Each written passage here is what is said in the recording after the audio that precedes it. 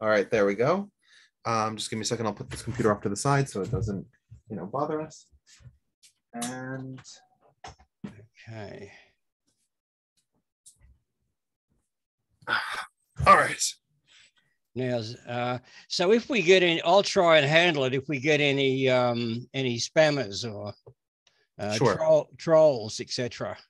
The one setting that you can change is that people can't rename themselves. Oh, okay. That's one. Yeah, that's an important one to activate because a lot of trolls, once you kick them out, they'll come in with a different name. Okay, so I've disallowed them from renaming themselves. Sounds good. Yeah. Yeah. What other security measures could we put in place? Should I?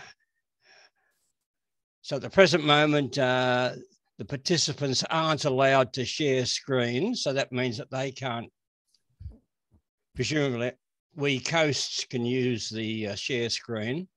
Look, normally I start with just a little a thing, an existentialist introductory statement, but sure. Okay, well, so when we get nearer the time, I can just put that up, then introduce you. So how do you want to be introduced? Just Richard Sassoon from New York? Hi, I'm Richard. I'm just a random person who happened to chance upon this meetup once upon a time, and David reached out to me and asked if I could speak for 2 hours nonstop, and I said, I have a glass of water. Let's try it. Yeah, well, yeah. I'll leave you to make that introduction. I'll just say you're Richard Sassoon from New York. Yeah. Okay. Yeah. Well. Okay. So your format. I actually have a slide with the rules, but basically my format is that I give a presentation, but I prefer interactivity.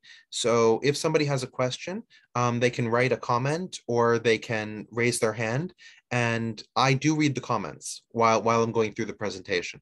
So I'll answer the comments that are made that way. If people want to raise their hand and interject, I'm more than happy to say, hey, I see your hand is raised. Do you want to say something? And sort of do it that way. So as opposed to having a Q&A at the end, I still do leave time for Q&A at the end, but instead of doing that, I try to actually allow people to engage with the material as it's happening. No worries. You might have some people pushing their particular cause. Perspectives. We've got one chap who will want to insist that the Hyksos are Aryans. Okay, and what's his evidence for that?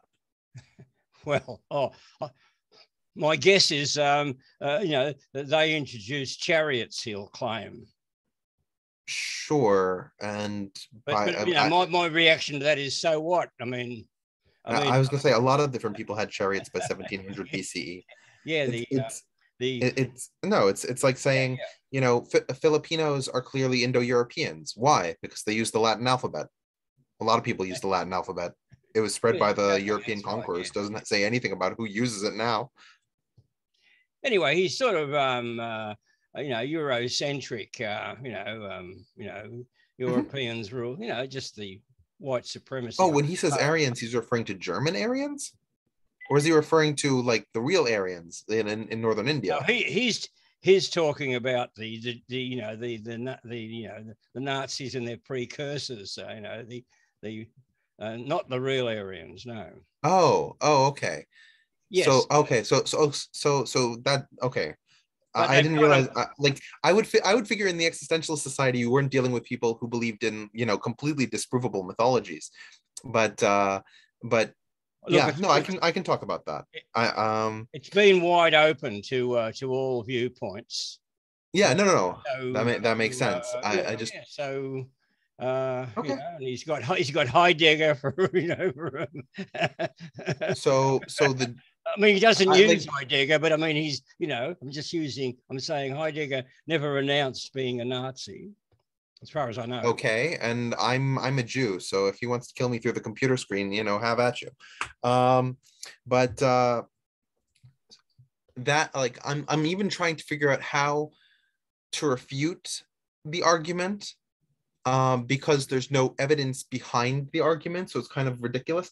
Yeah, The well, chariot didn't. from my reading, historically, the Mitanni came across, and they were part of these Indo-Iranian Aryans, and they introduced the chariot to the Hittites, and this is 16th, 15th century BC.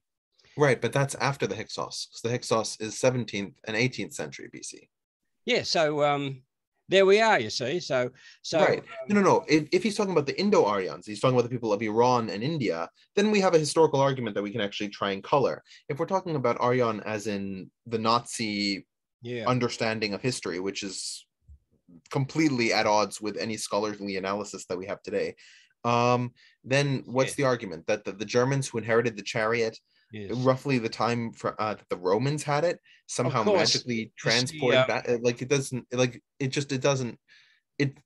I'm trying to find. It's like trying to argue with somebody that believes that Noah's Ark is a historical event. It's like, what are you going to say? Like that water pressure under that much water would result in massive toroidal currents? Like it doesn't. We've now got Richard.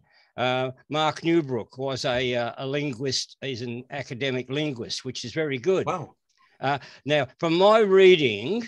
Well, not from my reading. I mean, I think it's purely common knowledge that what happened with the European scholarship, they began to call the Indo-European language speakers Aryans. Some of them were considered Aryans. Yeah, well, they tended to use that terminology, but of course, it got dropped after the Second World War. But some still, apparently, there's a few that still continue with calling, when they use the word Aryan, they mean the Indo-European speakers. That's awfully wide, you see. Yeah, I mean, the thing is that the Aryans, when we're talking about that historical group, we're talking about the Indo-European speakers that migrated through what's Transcaucasia and landed in Iran and northern India. The other Indo-European speakers weren't Aryan. Probably the biggest contingent among them were Celtic. Right, yeah. Okay, so... Mark, you want to color that a little bit? Well, yeah, I wouldn't argue with that. It's of course, it's a term. There's even an argument about what it originally meant in Sanskrit and the other early Indic languages. But it seems to have vacillated between just meaning Indo-European and meaning Indo-Iranian more specifically. And then, of course, as you say, the Nazis hijacked it for their own purposes because of their often mystical ideas about the ancient world and what peoples came from what and so forth. I don't think anyone, and I think the term's fallen out of favor to a large extent because of the way the Nazis used it. If you try to use it in any other way, people think of the Nazi meaning. Right. And so it's colored the term. It's a term that we don't use much these days in linguistics. But, I see. But I think what you said is entirely accurate about, how it came to that position. And I mean, in India, of course, there's a big mystique about Sanskrit and the origins of Indo-European. And in my book, I've got a few comments about hardline Vedantic notions about Sanskrit being the ancestor language of all humanity, how the Indo-European languages therefore spread from an Indian base rather than a more westerly base, and so now, on. I'm curious, in your mind, does this feel very similar to Sun language theory and Turkish, or do those two feel very different to you? Well, there's a similar kind of notion in lots of countries that their language was the ancestor language of humanity. And there are theories about this in Turkey. I've engaged with Polat Kaya, who, but some of them are even more outlandish. They're not just weird philology. Some of them involve the idea that all other languages were concocted from the language that the person favors.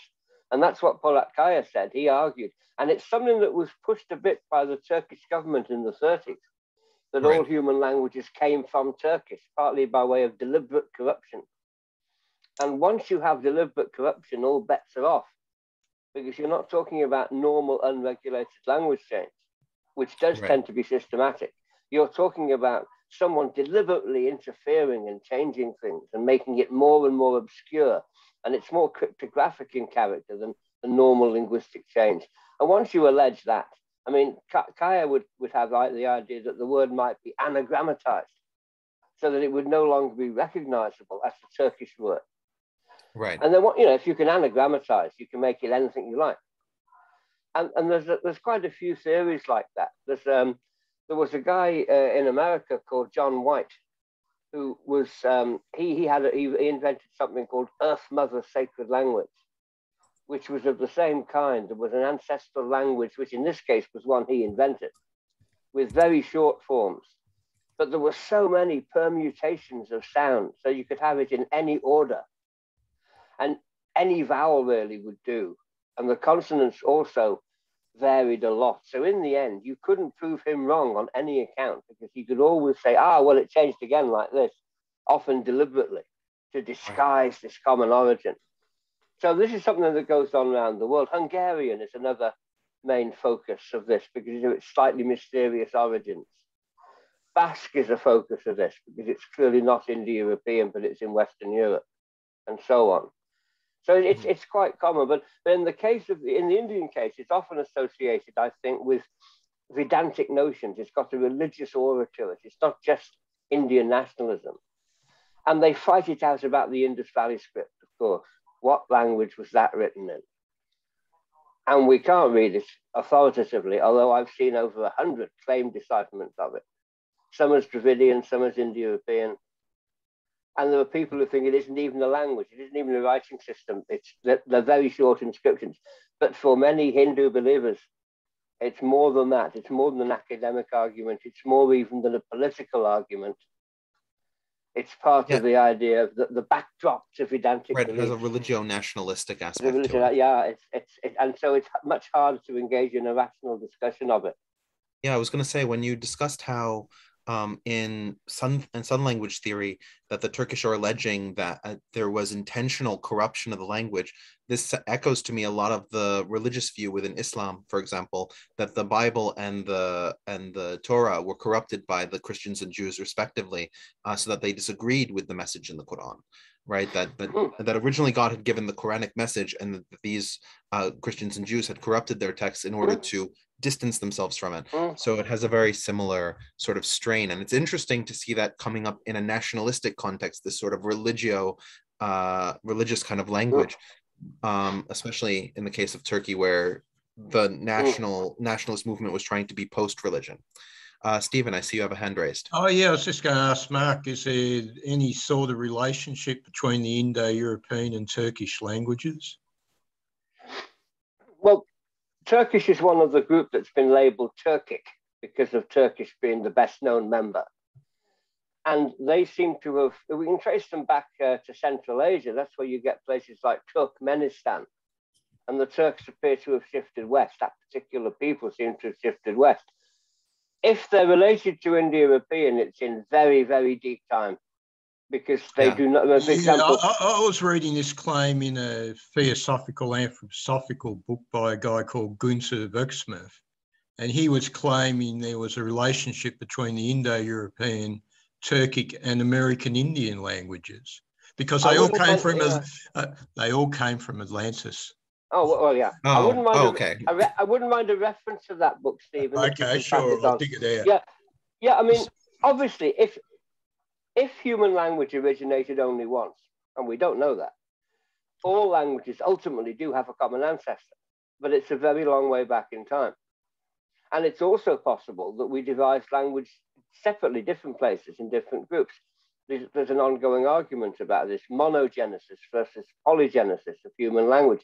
This is so far older than human writing as is known 5,000 years ago, that all bets are really off. It's just like with the deliberate concoction.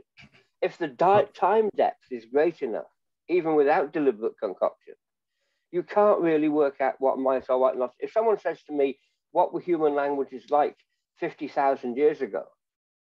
We have in no terms clue. of in terms of structure. I simply couldn't tell you in terms of any detail at all. So much can change in that time. If you look, for example, at there's vocabulary in a language like Armenian, which is demonstrably cognate with vocabulary in, say, Latin. But there's been so much change that you can only tell that because of repeated patterns of correspondence, not because of any similarity. So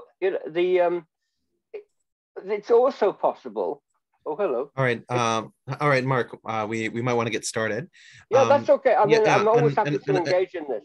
Yeah, no, and I just want to add as a quick note, if any of you speak Turkic languages or know them, you would know that it's what's called a agglutinative language with a lot of suffixes that attach to all the verbs and the nouns. So if you want to say, for example, I don't understand that, it will be biliamiliyorum, right? One word of like, I cannot understand that because of all the suffixes that sort of attach to create that meaning. Anyway, David, your existentialist introduction. Well, welcome everybody to the Existentialist Society in Melbourne, Australia. I'm David Miller, I'm the secretary. Today we are having another of our monthly meetup lecture discussions on the history of religion. And today's session will be presented by Richard Sassoon from New York. And the topic is Semitic peoples in ancient Egypt, the Hyksos and the Israelites. Just a word on the format. If you wish to ask a question or make a comment during Richard's presentation, please go ahead. It's just a matter of in what manner we should what would you prefer, Richard? That they put up the raised hand signal or just interrupt? Yeah, raising the hand is perfect. If you don't prefer to raise your hand, you prefer to put a comment in the comment section. I do read the comments.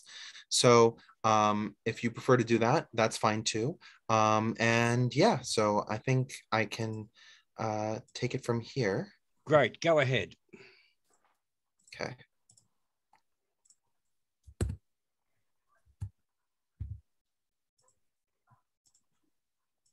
So yeah, here we are, the Hyksos and the Israelites. All right, so here are the rules, right? So this is not an academic presentation. I am not accredited in history, religion, philosophy, or any of the topics that we're studying today. I'm a lawyer by trade, and this is just a hobby of mine. I hope that it's as enjoyable for you as it is for me. And this will be a secular presentation. So I'm obviously going to touch on some religious topics, especially when it comes to the Israelites, but I'm going to try and do that from a secular, non-religious perspective. I want to sort of point out, let's be respectful of the topic.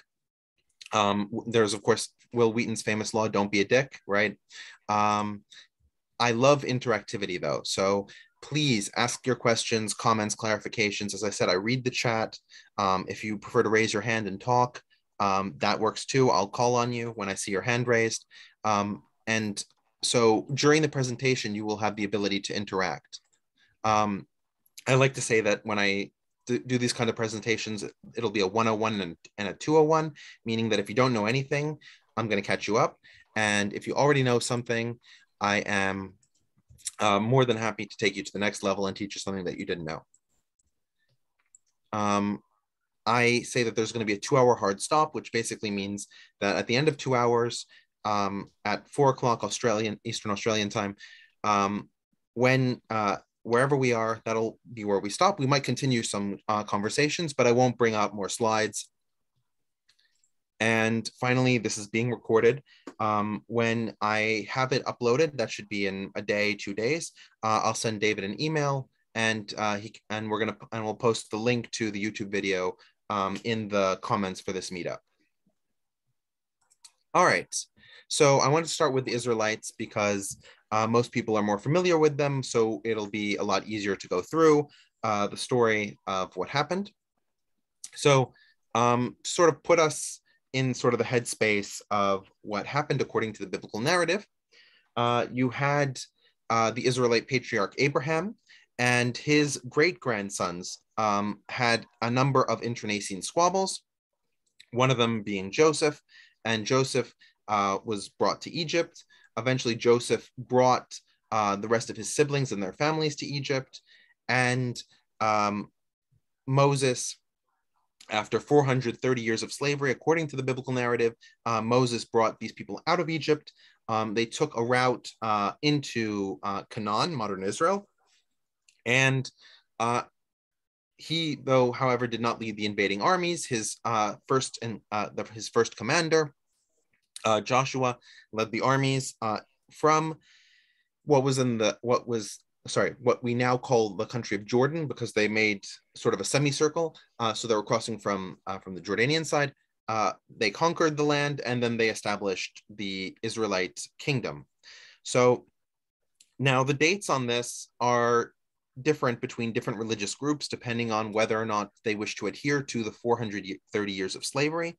There's a lot of contention in religious circles as to whether this 430 is an exact number, right? You see this much more from biblical literalists, or this 430 is a metaphoric number. A lot of numbers in the Bible, like 40, like 7, like 17, have certain numerical significance. And so a lot of the numbers that we see are multiples of these numbers and are therefore more thematic than they are explicative of an exact moment of time. The second piece is, to what event are you trying to peg your timeline, right? In this case, this timeline that I pulled down was one that was trying to peg everything to the founding of the Davidic kingdom. And so in order for the Davidic kingdom to have been founded at the right time, with 400 years of judges, which this site was taking literally, you needed to push this back to 1447 BCE. Now, there is no consensus among those who take the Bible literally about what exactly was the time that Moses would have left. The earliest estimates would put it around 1500 BC. The latest estimates would put it at around 1300 BC. The most common number I'm familiar with is around 1290 BC. But of course, as I said, there's flexibility depending on whether you take these 400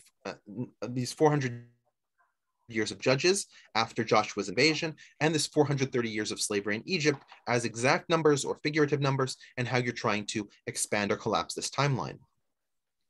Now, for those of you, so I want to sort of show our understanding of these time periods. So my intuition is that when I grew up religious, I'm no longer religious, but when I grew up religious, then Moses led the Israelites out of Egypt in 1290 BCE. So this is what the Middle East would have looked like at that time. You can see the new kingdom of Egypt. This is the 19th dynasty. And that dynasty controls all of the Levant region up to the current border of Lebanon and Syria. Right on the Syrian side, you have the Amuru, which is a Hatti state.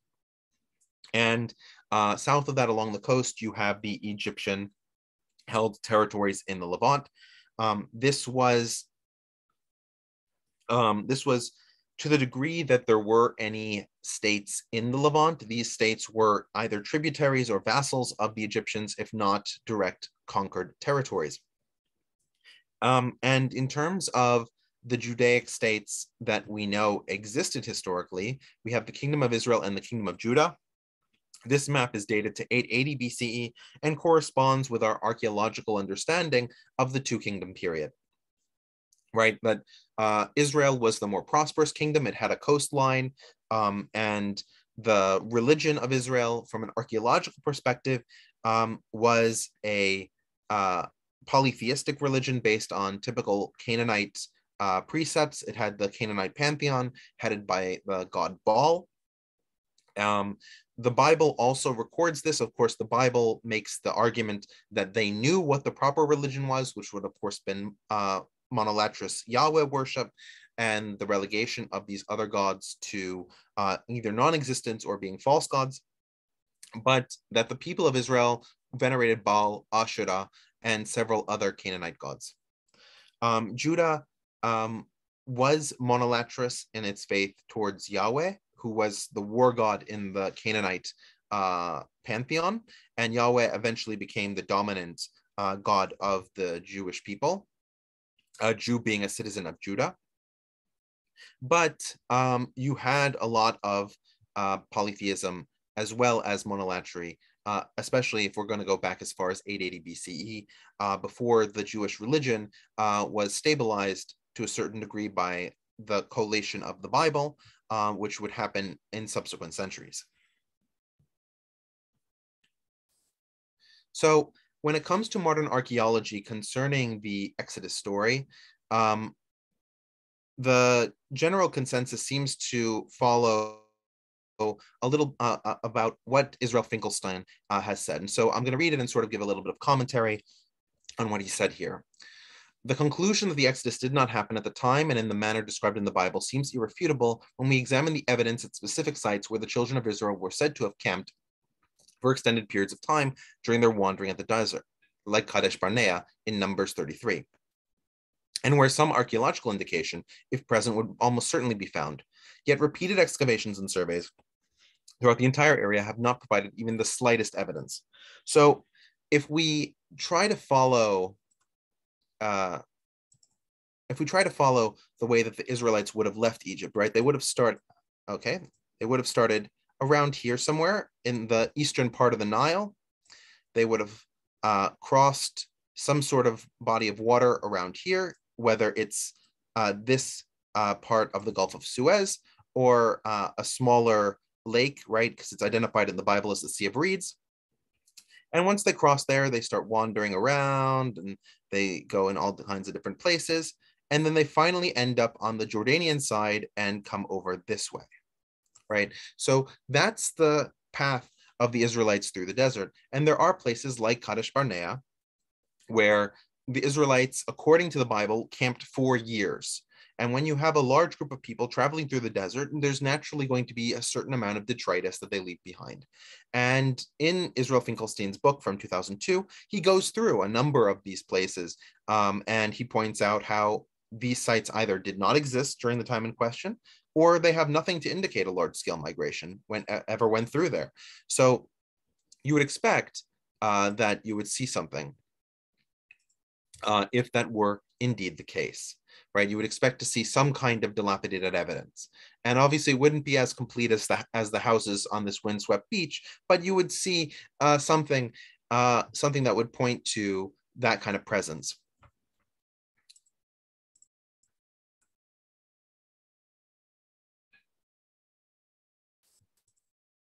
Now, one of the things that he brings up is that the Exodus seems to refer much more, the Exodus story in the Bible, seems to refer much more to the situation that we see. Okay. Yeah, refers much more to the situation that we see Israel dealing with in its own time, right? We've mentioned that the 2 Judaic kingdoms that we know archaeologically are from roughly the 9th century BCE, and the kind of Egypt that they describe in many cases reflects more what we would have seen in the 9th century BCE than we would have seen in the previous centuries, right? Either the 13th, 14th, 15th century BCE, whenever this Exodus is postulated to have occurred in that time period. So I'm going to read a little bit and then give some commentary, right? The historical vagueness of the Exodus story includes the fact that there is no mention by name of any specific New Kingdom monarch, while later biblical materials do mention pharaohs by names, for example, Shishak and Necho. The identification of Ramesses II as the pharaoh of the Exodus came as the result of early modern scholarly assumptions based on the identification of the place name Pi Ramses with Ramses in Exodus 1:11 and 12:37. The Bible may reflect New Kingdom reality, but it might just as well reflect later conditions in the Iron Age, close to the time when the Exodus narrative was put in writing. So one of the things that we notice if we look at the later books in the Bible, if we're using the Christian organization, we're talking about the histories books, If we're using the Jewish organization, we're talking about the books of prophets. And in these books, two pharaohs are referred to by name in terms of their interactions with the kingdom of Judah or the kingdom of Israel.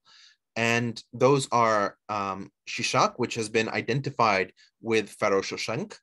You can see in the lower left-hand side, this is a Sphinx of the Pharaoh Shoshenq. The first, it's actually on exhibition in Brooklyn. And this is a known pharaoh from, I believe it's the 19th dynasty. So this is a known quantity, and his interactions, as I said, are named. In the same way, when we have wars between Babylon and Egypt, Pharaoh Necho is mentioned by name in the Old Testament scripture. And this would incline us to believe, right, that if the story of the Exodus was being written about a person who actually existed, right, that Pharaoh would also be named. But in the entire Exodus narrative, there is no mention of the name of the Pharaoh that's involved. Now, we do see, as Israel Finkelstein points out, the association that we have with the Pharaoh of the Exodus story being Ramesses II is because of the connection of the city Pi Ramses with Ramses, and the assumption that the only person who would have built the city under this name would have been Ramses. But we know also from later Egyptology that Egyptian rulers built cities and named them after previous cities in a way to capture former glory. So this could actually be one of the cities that was being seen in 9th century Egypt by people either from the Kingdom of Israel or Kingdom of Judah. And therefore, they were ascribing that construction to this earlier mythical period. So in terms of Egyptian references to Israel, there really is only one. This is the Menerpete stele, also known as the Israel stele, because of its mention of Israel. There's a funny story about when the stele was unearthed that the archaeologists who translated Israel were so excited because they knew that their grant money would be substantially improved and that they would finally be on the map, because anytime anything remotely seems to correlate with biblical history, money and fame seem to pour right in. So you can see the one line on this entire stela that refers to Israel, where it says, Yisrael fakat bin part ifit, right? That Israel is laid waste, and his seed, referring to his grain stores, nothing X-rated, his grain stores is not. And given the context that it's mentioned next to Ashkelon, Gezer, and Yanoam, which are all cities along the coast. Sorry, I don't think it's grain stores. I think it's the... Since it's mentioned along with Ashkelon, Gezer, and Yanoam, these are cities along the coast of Israel. And so to add Israel along with these other groups makes complete sense. But notice that this is the only reference to Israel, and it's referring to Israel as an established entity in the coastal regions of the Levant, right? It's not referring to them as a population in Egypt. No indication is given that they have any connection to Egypt. By contrast, a lot of the rest of the stela is about Chenu. Chehenu is the Egyptian term for the people of Libya at the time. And the earlier parts of the stela refer to Chehenu's interaction with the Egyptian state, with Kemet, which is the Egyptian name for Egypt, and how they were able to overpower them.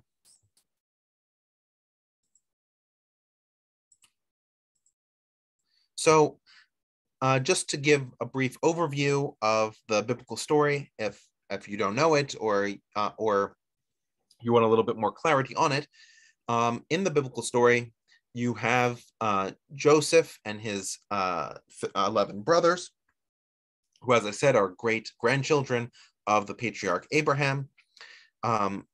Joseph is sold into slavery in Egypt, and after being sold into slavery in Egypt, rises through the ranks of the Egyptian government because of his gift of dream prophecy. And he's able to foresee a famine, which results in his brothers who are in Canaan and also suffering from the famine to come down to Egypt to partake of the grain that Joseph has managed to store during the prior years of plenty.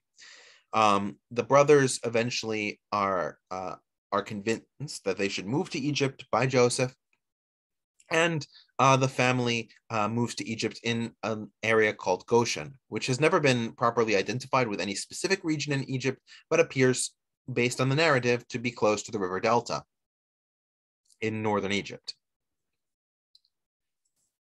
Then a new pharaoh, also not named, right? Both pharaohs, the pharaoh that Joseph knew and the new pharaoh, are not named, as we pointed out before. This new pharaoh sees fit to enslave the Hebrews, and they are enslaved, as I said, for 430 years, according to the narrative. At that point, Pharaoh issues an edict that all male Israelites should be killed because he has a prophecy that one of them will overthrow him. Of course, the one Hebrew male that is not killed is recovered by a princess of Egypt, and she raises him until he later flees to the camp of Midian and sees a burning bush. The burning bush, of course, being a divine revelation that inspires him to go back to Egypt and save his people. This person, of course, being Moses, with the name Moses being meaning I drew him from the water. And then Moses launches a massive slave revolt, assisted by God, inflicting the Egyptians with 10 plagues. After these 10 plagues, the Israelite people arrive at the Sea of Reeds. Using God's power, they're able to cross this Sea of Reeds and end up in the Sinai Peninsula. The Egyptians are unable to follow as the sea closes back upon them. And then, after 40 years of wandering, Joshua, Moses' second in command, begins to amass forces on the Jordanian side of the Jordan River and to consider a siege against the city of Jericho. Interestingly, the Bible, starting with the book of Joshua and in the later history books, tends to dwell much more on the military tactics involved, regardless of whether these battles actually occurred or not. And so we have references, for example, to Joseph sending in spies who take residence with the town prostitute. You can see her in the upper right-hand side, allowing that spy to escape over the wall and give news to Joshua. And we also hear about Joshua's destruction of many cities within Canaan. Of the cities, there are 31 cities that listed that Joshua destroyed. Of these, very few of them have been destroyed in the proper time period or were destroyed at all. Phil, I notice you have your hand up. Yeah, I mean, well, first of all, the dates are very confusing. I'm not going to ask about the dates, but are you sort of saying, which I suppose the Bible hints at, that all Jewish people, all Israelis, all Israelites, are descendants of Abraham? It's not that like there was a bunch of people around and Abraham was among them and there was descendants and they were dominant, but they're not all offsprings of Abraham. Are you saying that? It's the terminology is sort of the issue with the question. So let me sort of back up a little bit. When I say Israelite, I'm referring to the ancient people. Israelis are the modern citizens of the nation of Israel, right? So in order to get from Israelites to Israelis, there are a few intermediate steps, right? You have the Israelites moving into the land, then they divide into those two kingdoms, right? The kingdom of Israel and the kingdom of Judah that I showed on that map. The kingdom of Israel is destroyed by Assyria, and its people are assimilated away. So the king of Judah remains the only self-identifying group of Israelites that survive. Because they're from Judah, they're called Judeans. And the term Judean in English dropped the D for linguistic reasons. And so that became Jew. Okay, but my original question is just simply, are all Israelites, are they all descendants of Abraham, you know, family? According to the Bible, yes. Okay, all right. I also have a comment that Moses sent in spies, not Joshua. This is incorrect. Moses did send in spies. Joshua also sent in spies, and the two spies were different. You can see the ones that Moses sent in the book of Numbers. Those are 12 spies, one representing each tribe, to assess the land and determine whether it was accessible and conquerable. The report of 10 of those 12 spies meant that they would not invade the land because the people were convinced that it was too dangerous. One of the two spies who said that the conditions were favorable was actually Joshua himself. The story of Rahab the prostitute and Joshua's spies in the land occurs in the book of Joshua, I believe chapter 3, but it might be one or two chapters in the other direction. But that is a different spy, different errand. And of course, I have a comment saying Abraham isn't necessarily a historical figure. I believe he is not a historical figure, right? This is the Jewish Christian legend, right? This is the mythology. And as I said, the archaeological evidence points to this event not happening, that none of this event happened. Mm-hmm. And by contrast,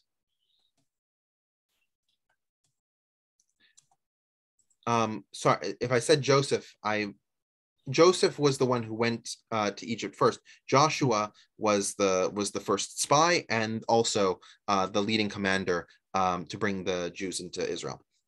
But yeah, so you have this invasion described in the Bible, and there's really no archaeological evidence for it. As I said, with regards to Joshua's sacking of 31 cities, of them, only 8 appear to have been destroyed in the relevant time period for the story to work. All the other ones either were not built yet, survived through the period, or had already been destroyed long before the period. So it seems like a reconstruction of a past that did not exist in order to differentiate the Israelite people from the other Canaanite peoples with whom they shared a history, culture, and religion. Now, from the archaeological perspective, the differentiation between the Israelites and the Canaanites simply came as the Israelites moved further away from the coast and into what are called the Judean highlands, which is the hill country in the eastern part of what is now Israel and the West Bank of the Palestinian territories. So, though the people that were living there began to eat differently than the people on the coast, and we know this because of what are called middens. A midden is sort of a food trash pile that ancient homes would have because there wasn't a sanitation network, right? You would just throw the dead food in the back. And we noticed that the middens on the coastal regions have pork bones, whereas the middens in the highland region do not have them, right? So this seems to be the first clear delineation between the Israelite community and the coastal Canaanite communities. But as I said, they were still worshiping the same pantheon of gods, and the number of gods and the way that they worshiped those gods would change over subsequent centuries. But there seems to be no historical evidence that any of the events that I've just spent about 20 minutes explaining to you actually occurred. All right. So now let's talk about the Hyksos, which is probably why you're here, because they're the different thing that people are not as familiar with. This is actually a painting from Beni Hassan, which is a grave site that has, it's from the gravesite of Khnumhotep, which is a 12th dynasty pharaoh, but it shows the Hyksos, and it shows the way in which they were perceived by Egyptians, primarily being herds people.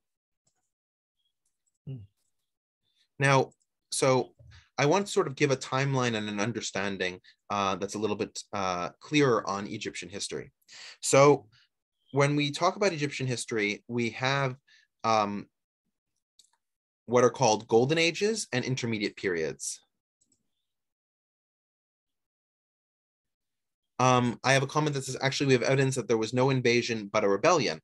If you're referring to the Israelites rebelling against the Canaanites, there are certainly wars that we have between the two different peoples, and we have evidence for a lot of wars. I don't know if it was a rebellion per se, because that would imply that the Canaanites, who were not Israelites, controlled that country effectively. We do certainly have fights by Canaanites and Israelites against attacking powers. All right, but when we go to Egypt, we have the Old Kingdom, the Middle Kingdom, and the New Kingdom. And these periods you can see indicated by the yellow on this timeline. These are periods of immense power in Egypt. They indicate that the government was centralized, that they were able to exact taxes over the entirety of their domain, that they were able to build fortresses at the edges of their domain, and secure the unity of Egypt.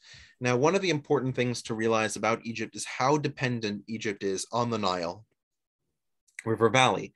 The area outside of the Nile is completely inhospitable, save for a few oases that you can see. Like, for example, if you look at the left side map, you can see Wadi Natron. That area is a oasis. And so you had some population there. But otherwise, this area was very constricted to the Nile. And so what a pharaoh needed to do was maintain effective control over the Nile River. And the Delta was one of the hardest areas to maintain control of, given how snake-like the rivers were, how many small pieces of land there were, and the requirement to maintain a river navy, which Egypt, of course, did. Now, one of the other things you may notice on this timeline is that there are blue periods, which are called the intermediate periods. And the intermediate periods signal that the Egyptian dynasty that was in power, or to the extent that there was an Egyptian dynasty in power, could not control all of the Nile River. Certainly not the river north of Kush, which is located in what's now southern Egypt, northern Sudan, also called Nubia. So you can see at the beginning of the second intermediate period, we have the 13th and 14th dynasties, and towards the end, we have the 15th dynasty, which is the Hyksos, of the 16th dynasty, which was a vassal possibly of theirs, and Nubia expanding further north. I have a comment that said maybe that the rebellion that we're talking about is against the aristocracy that had been propped up by Egypt, or against the Canaanite elite under Egyptian rule, though those are definitely things that occurred. There was definitely fighting against governments that were imposed by Egypt. But to be clear, that's very different from an invasion and conquest of territory. All right, so just to give some sort of sense of what was going on in the Middle East, right? We had that map from 1300. Now we're in a much earlier period. We're in the middle 1700s. And at this point, the dominant power in the Middle East is Babylon. And Babylon exists along the Tigris and Euphrates rivers, and had conquered some of the older Assyrian and Subartu civilizations. Assyria and Babylon would both go through periods of expansion and contraction. This was one of Assyrian contraction. Assyria would later become dominant.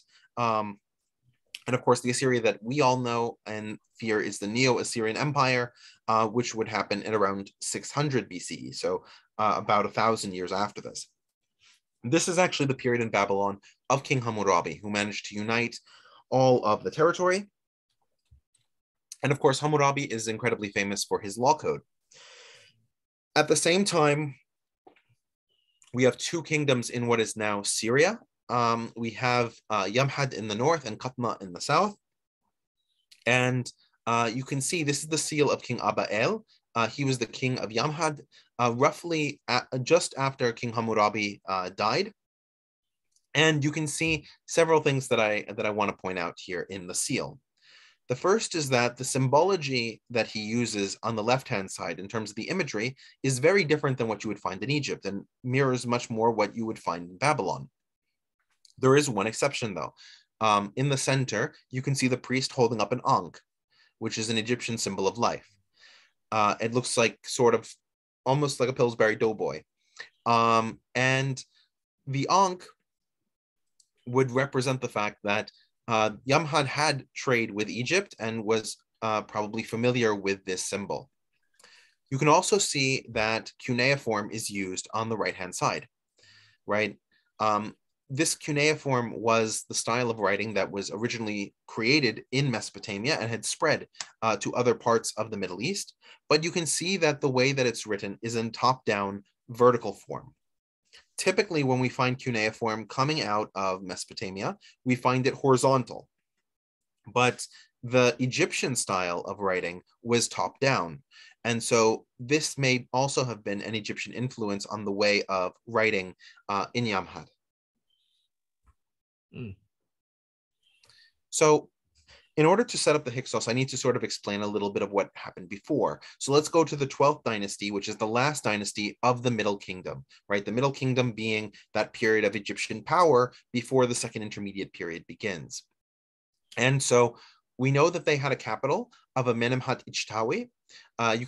We don't know the exact location of it, but we know that it was in the part of the Nile that was below the delta, but what was a little bit expanded, because you can see just to the west of Amenemhat Ichtawi is a large area of water. That is a tributary of the Nile that sort of dies in the desert. But because of that, there's a lot of water. And so that area is a lot wider in terms of the amount of cultivation that can occur. Senusret I was one of the dominant pharaohs of the 12th dynasty. And he is famous for building a number of fortresses along the edges of Egypt. And when I say edges, I'm referring to two different areas, right? We're talking about the area of the river as far south as Egypt managed to control in order to prevent invasion from the south, from the Nubians, from the Kushites, and fortresses along the eastern side of the Nile Delta to prevent invasions from Canaan and from the Levant region. Now, one of the things that is missing, of course, is these Egyptian pharaohs would not build fortresses on the western side, because at this point, Chehenu, or Libya, was not strong enough to pose any obstacle. Remember, the Menerpet stele was from 1207 BCE in terms of when it was dated. So that's 500 years, actually 700 years after Senusret I. So so very different geopolitical situation. Now, in terms of what these fortresses look like, this is a drawing of San Magharib, and this is one of the 13 forts that delimited the southern border of Egypt, the northern border of Nubia. Now, by the end of the 12th dynasty, the Egyptians had basically run out of men in this dynasty, which is why Sobekneferu became pharaoh in 1785 BC. Sobekneferu was the last ruler from the 12th dynasty, and she is actually the first woman to have ruled in her own right. She precedes Hatshepsut and Nefertiti as well. In terms of her ability to stabilize the empire, towards the end of her reign, she suffered an immense famine, and so was unable to continue holding authority. And it's why her successor is considered the beginning of the 13th dynasty. Typically, these dynasty cutoffs are marked by a massive change in the organizational structure of Egypt, not necessarily a change in actual bloodline. So just to sort of explain the end of the Middle Kingdom and the beginning of the Intermediate Period, right? We have the end of Dynasty 12 leadership. We have no clear line of succession, and the viziers are the ones who are trying to keep Egypt together. But of course, this leads to fighting between the nomarchs, who are the rulers of the different nome, or governorates of Egypt in this period. And that collapse, prompted by the famine, leads to a split between dynasties in North and South Egypt. Now, this map, section delineates how those were divided, because you have Avaris, which is in the Nile Delta, the northernmost point of Egypt. Then we have what's called Northern Egypt, which is south of the Delta, but north of Thebes, and follows the main arc of the river just before it splits into the Delta. And if you go further south, further upriver, you have Thebes, right? And so you have different Egyptian dynasties controlling different areas along this river system. And it's an important thing to clarify that the number of the dynasty doesn't mean that they are successive. Dynasty 13 and Dynasty 14 existed at the same time. Dynasty 13 and Dynasty 15 existed at the same time. Dynasty 16 and 16 was followed by 17, but 16 and 17 existed alongside Dynasty 15. So these numbers simply record that it is a different dynastic group that is in operation, not necessarily sequence. And so you can see that in northern Egypt, Dynasty 13 is followed by Dynasty 16, and in Thebes, Dynasty 13 is followed by Dynasty 17. There will be a quiz later, so keep the line straight. Okay, so when we get to Dynasties 13 and 14, we have a very interesting situation. And now Dynasty 14 on the map on the left of the right-hand side is identified as Hyksos, right? Xois. Because Hyksos was one of the areas that may have been their capital city. You can see that at the northwestern fringe of the Nile Delta. Now, the people of Hyksos, we don't know to what extent their rulers were Semites or to what extent their rulers were Egyptians. We have reason to think that there were Semites at least somewhat mixed in their ruling class. And there had been a number of Semitic migrations into the Nile Delta. We'll sort of discuss where those came from in a bit.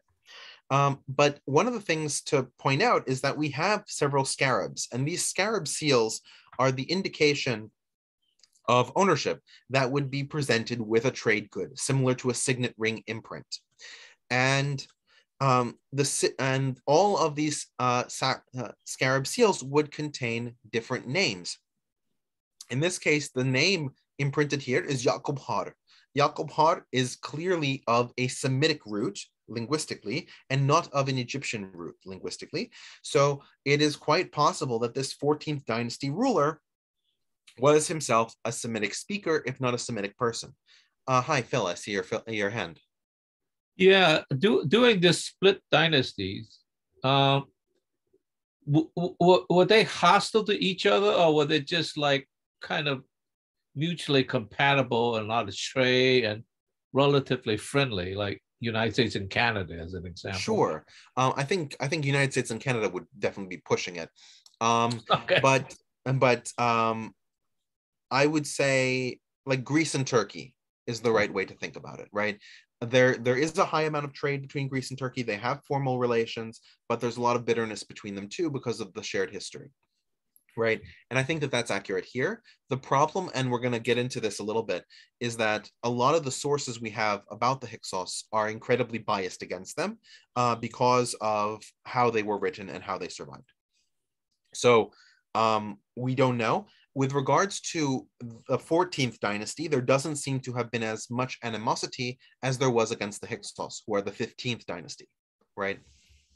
And we also see it goes to your question, but it was something that I was going to bring up before. If you look on the left-hand side, you see Usurkare Khanjar.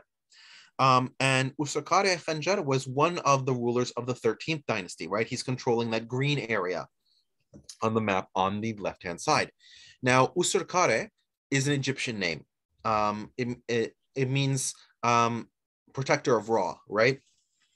That's what that Ray means at the end. But Khanjar is an Arabic, is a Semitic root. The root Khazara exists in numerous Semitic languages and refers to pig, right? So Usurkare Khanjar now has this bifurcated name where he has an Egyptian name and a Semitic name. Possibly this explains relationships between the 13th and 14th dynasties in terms of trade or other kinds of communication, because Usurkare was certainly of Egyptian heritage.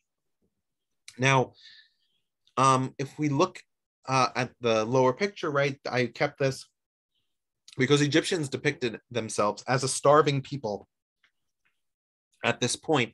And the 13th dynasty was plagued with a lot of instability owing to the fact that the pharaoh could not provide for the people. Now, this is a very important thing to grasp, because in Egyptian society, the pharaoh was divine. The pharaoh was a god.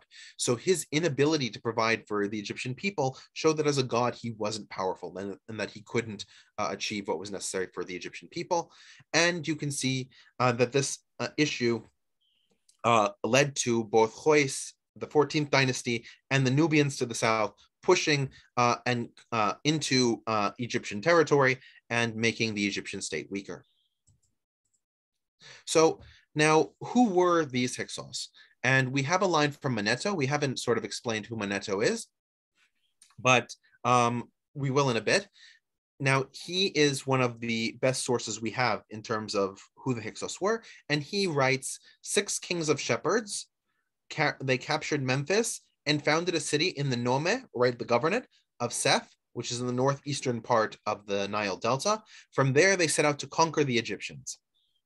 So a couple things I want to point out here first, right? The first is this concept linking the Hyksos to shepherds, right? That this was an occupation that the Egyptians saw as something that delineated them as being separate from others. And when we get to the conflation between the Hyksos and the Israelites, which I addressed sort of at the end of the presentation, you're going to see that this understanding of the Hyksos as shepherds is something that connects these two cultures. Now, in terms of written sources, we have a lot of written sources, but most of them are not that great. And the reason they're not that great is that none of them are written by the Hyksos. One of the common things we see in Egyptian historiography is that when one dynasty takes power in Egypt, it erases, defaces, and destroys all of the monuments of a previous dynasty that cannot be co-opted into their own narrative. So the Hyksos, of course, were an enemy from outside of Egypt who took over Egypt. They could not be brought into this narrative of the pharaoh being all-powerful, of the pharaoh being able to control Egypt. They were, but of course they weren't forgettable. They ruled the country for 100 years. So they were turned into something closer to a demon, something closer to a boogeyman. And to try and extract history from the Egyptian sources that we have on what the Hyksos did would be like trying to understand Romanian history by reading Dracula, right? It's a portrait that has something at a very high level to do with the Hyksos society, but at a very granular level tells us very little about what's actually going on in the country. The best source we have is Manetho and his book Egypticus. Unfortunately, that book no longer survives. We only have it in excerpts relayed by other people, most famously Josephus, who is using these passages to argue that the Hyksos and the Israelites were one and the same. And we'll go through some of these passages towards the end of the presentation.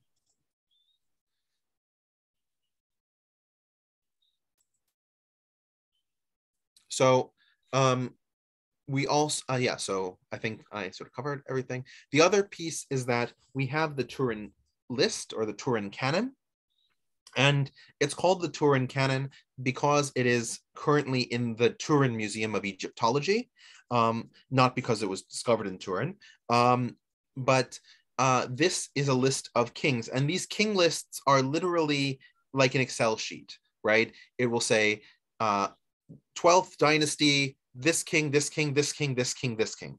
It gives us no historical story about these people. It has no, is nothing that we can sink our teeth into and say, these are the achievements of this pharaoh. This is the thing that he did. So even to the extent that we would want a propagandistic version of history, we don't even have that from the Turin canon, but it's useful to compare that canon to Manetho's historiography, because then we can see the parallels and overlaps. Now, we have a number of Semitic migrations, and you can sort of see this is the map from the period in the 18th century BCE. And you can see that in the Levant region, there really are no societies south of Yamhad, right? We talked about how sorry, it's around 1700 BCE. Yamhan had conquered Qatna by this point, and so Qatna had disappeared from the map. And in Canaan, in Lebanon, in some of Syria, those areas are a number of tribal peoples. And these peoples came to Egypt for a variety of reasons. Some of them came as captives because the Middle Kingdom had launched a number of raids, like Senusert I, for example, in the 20th century BCE, but also later than him, had launched raids into Canaan, and so some of these people were captives who had been taken in those raids. Another group of immigrants were miners and builders. These were people who were brought in because they were guest workers, and they, like most guest workers, even in our present day, stay in the countries where they originally were only supposed to sojourn for a short while. They find partners, they settle down. Some of them were genuine immigrants looking either for a better business opportunity or looking for a better government that was more stable than what was existing in the Levant region. Some of them were moving because of climate. There were massive climate changes across the Middle East during this time period. And so Egypt, being on a fertile river valley, probably seemed like a good place to set down roots. Some of them were there to facilitate diplomatic alliances through marriage. And so those would create trade links between the Levant region and Egypt.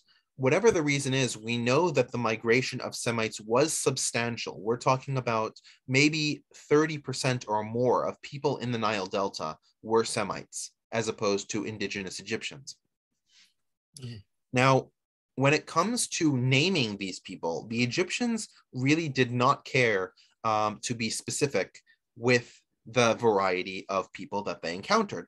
And so they used the term Amo, which, again, if you speak a Semitic language, you know the word Amo in Semitic basically means people, right? So all of these Asiatics, that's what the scholars in the West call them, were called Amo.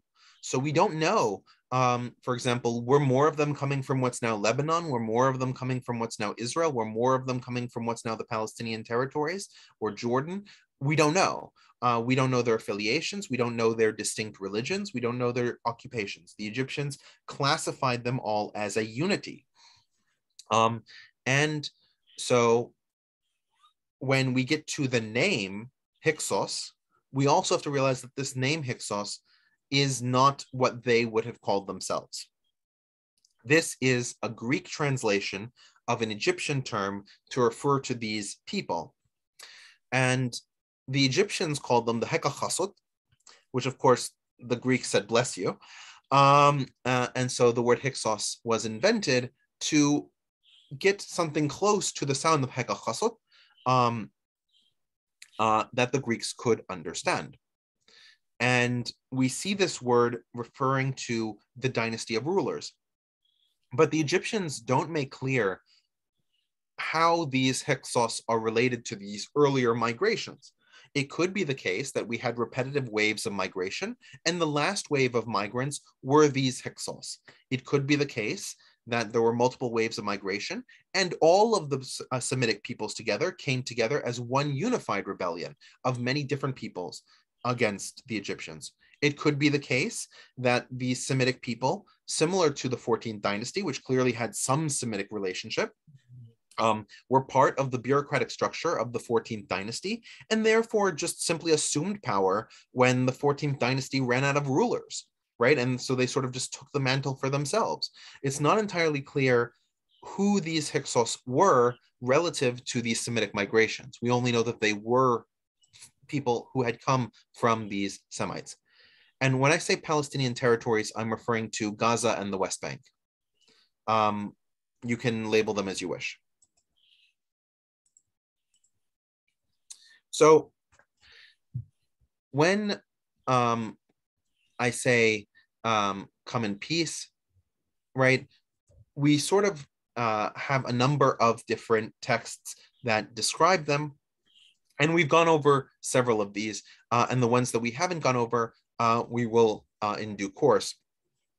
The only one that I really hadn't planned to go over was the tomb of the soldier Ahmose, because his account basically parallels the pharaoh Ahmose, the two different people, same name. and I was going to discuss the Pharaoh Ahmose and his campaign. Now, you can see Queen Hatshepsut, who lived hundreds of years after the events of the Hyksos, writing in her tomb, "I have restored what was destroyed. I have raised up what had been shattered since the Asiatics," right, the Amo, referring, of course, to the Hyksos in this case, were in the delta at Avaris. When the nomads among them were overturning what had been made, they ruled without the god Ra. They ruled without the god Ra. And this is critical, right? Because a lot of the Egyptian pharaohs, they connected their divinity to the god Ra. And so most Egyptian pharaohs, especially in the older dynasties, will end their title with Ra. They did not act by divine decree right down to My Majesty's time. And then, of course, Sir Isaac Newton decides to opine on a people that he never met, basically saying that they were human cannibals and that the Egyptians were somehow vegetarian, which, of course, both of these things are false. So, right, we talked about how it could have been an internal uprising, it could have been a reestablishment of a state, and it could have been a violent conquest. We really don't know. But the violent conquest theory, which Manetto promotes, and I'll sort of talk about that when I get to him more in depth, we don't see large-scale destruction that we would expect to see if there was some sort of massive takeover.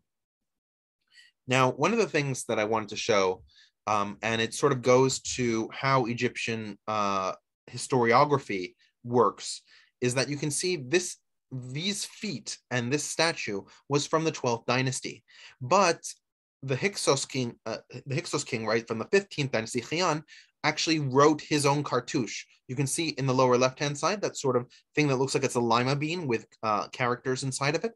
That is what's called the cartouche, and it's the name of a pharaoh will be placed inside of that circle. And you can see Pharaoh Khian has his cartouche on this monument that he did not build, right? So he's trying to appropriate it as his own.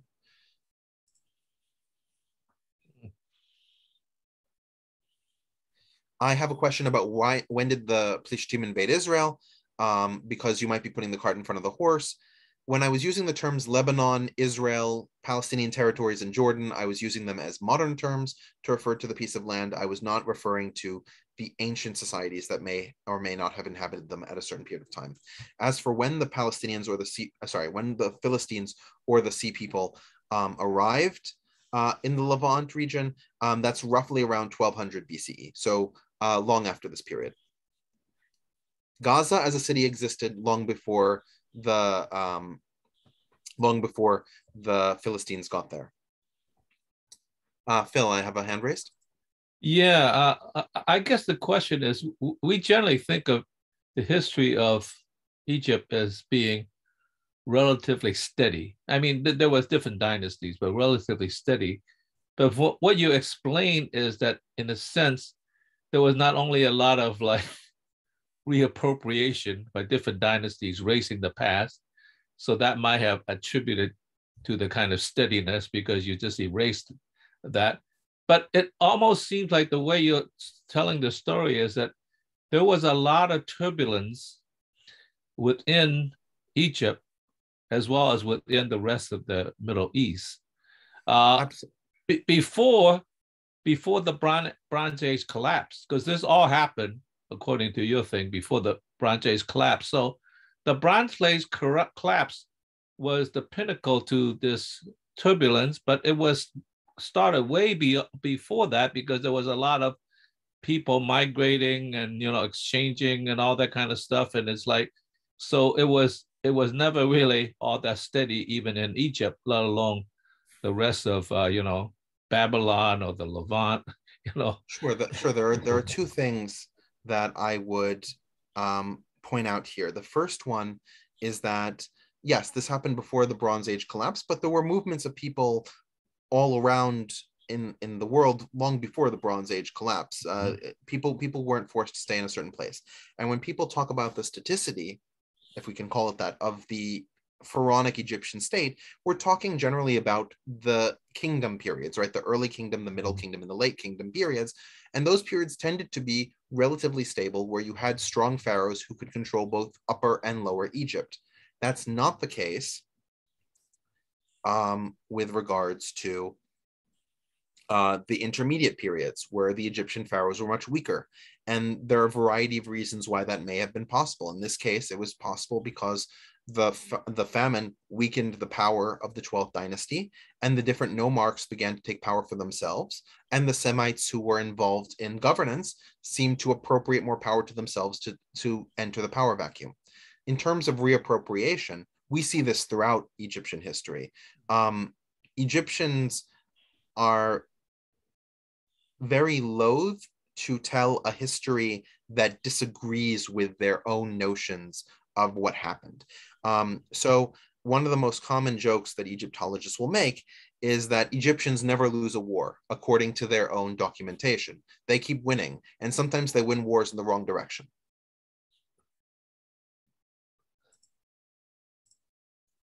So when it comes to reading the cartouche, right, one of the things that is interesting, because, right, we have the scarabs, right, these symbols of their identity and power. These scarabs have a title, a marker on the top, and that marker on the top is a symbol of the fact that they are foreign. The staff, of course, representing shepherds, right? And so we have all of these symbols within the scarab that can be read sort of like an alphabet. And the term Hyksos, right, of course, that the Egyptians were using, doesn't mean anything in particular other than the fact that they are foreign rulers. That was the ancient Egyptian term. And so other translations of Hyksos that try to equate them with being shepherds are not commensurate with the information we have. One of the interesting things that has been done recently are strontium analysis. And strontium is an element that occurs naturally in humans, especially in our teeth. It's very rare in terms of its percentage, but strontium occurs in a number of different isotopes and forms, and those are heavily influenced by the environment that a person grew up in and lived in. So we can tell a number of things from the strontium analysis. We can see, for example, that over 50% of the people who died in Hyksos territory that we have discovered were born outside of Egypt. They were born in we suspect the Levant, but we don't have enough evidence to confirm, right, from other Levantines that that's the case. We also know that they're not from the same place in the Levant, which sort of confirms what we were thinking about numerous different migrations from different parts of the Levant, and that they didn't come at exactly the same time. The bodies themselves are different ages in terms of when they died. Very few of them died by violence, and the larger percentage of the dead are women as opposed to men, which is not what we would expect in a military takeover, right? We would expect a lot of male casualties.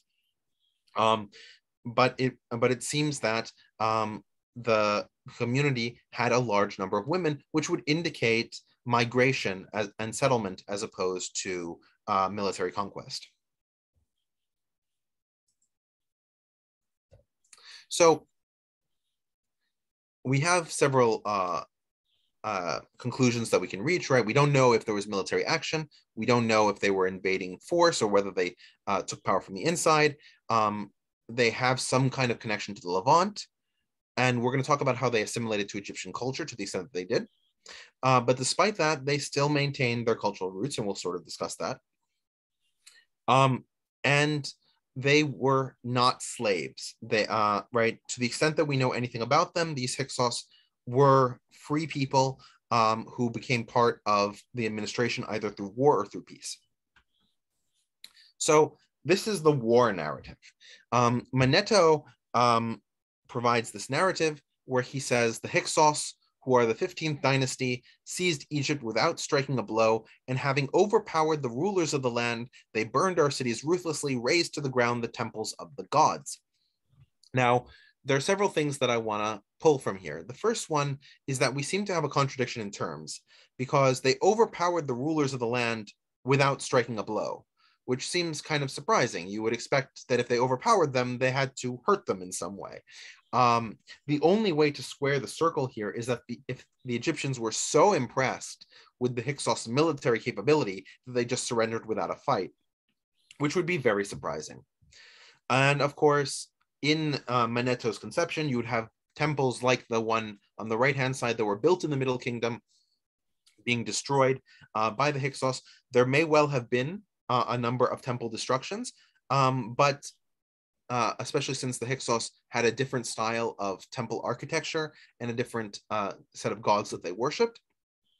But it was nothing close to the fire and bombs and hailstones that Manetho seems to imply, and that this image from the Mummy movie would realize.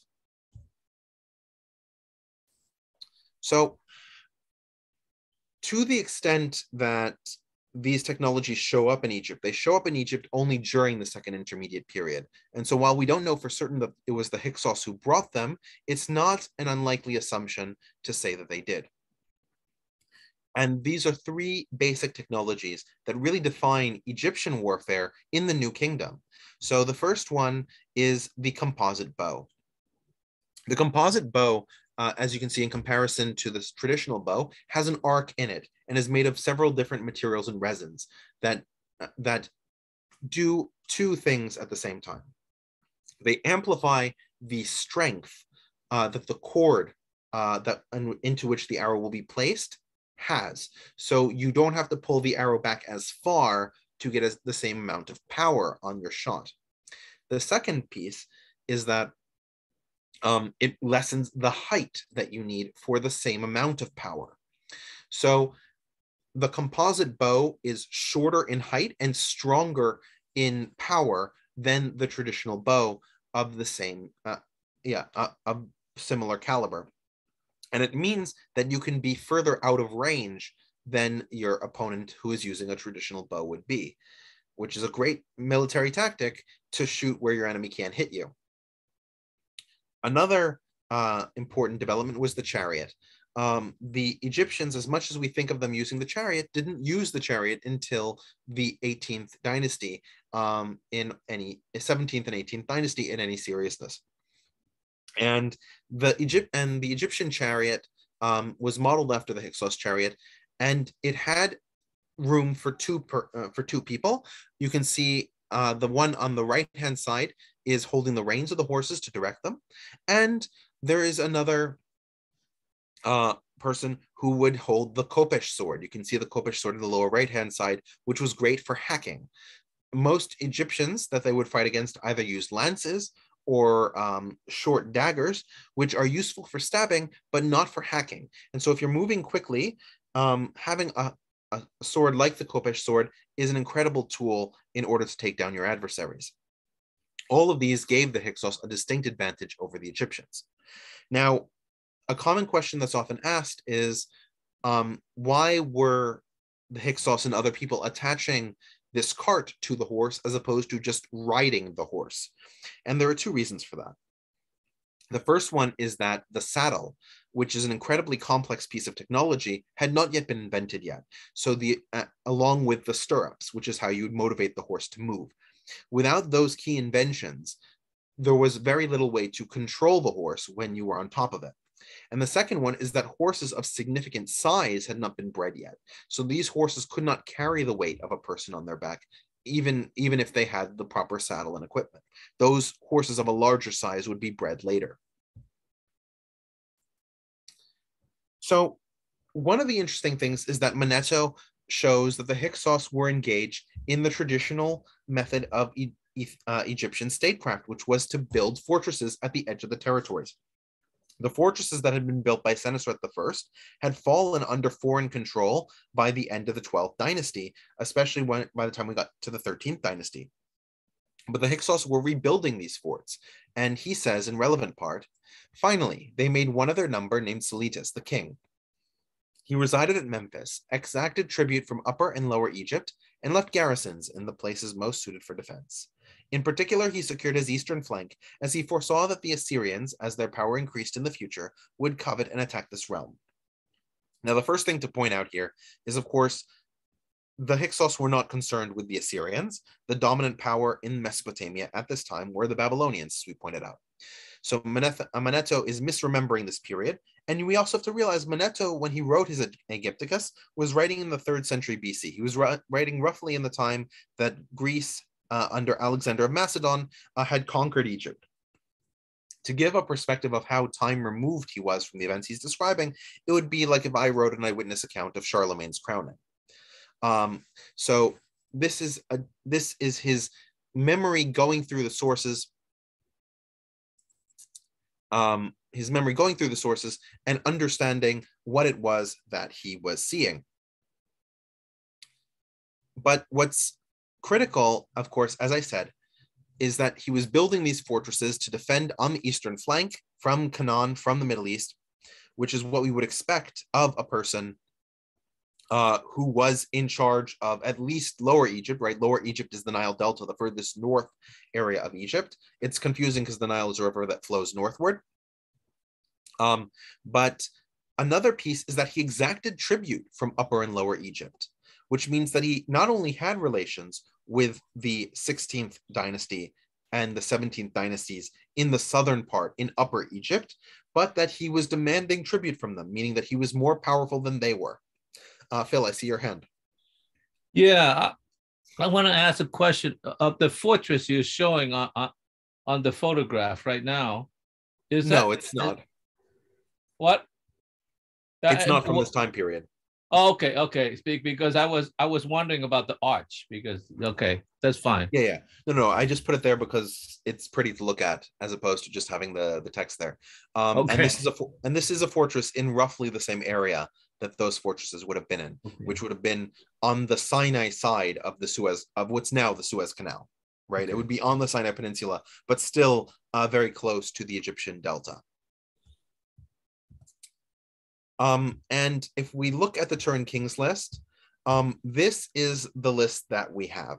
So, right, these are the kings that are referred to in the Turin Kings list. And the ones about which we know the most, we know about Silitis from Manetho, but very few other sources. King Chaion and King Apophis were the two most famous pharaohs. And we have numerous of their seals, not just in Lower Egypt, where they were ruling, but in places as far away as Babylon, Nubia, because they were clearly conducting trade with those other people.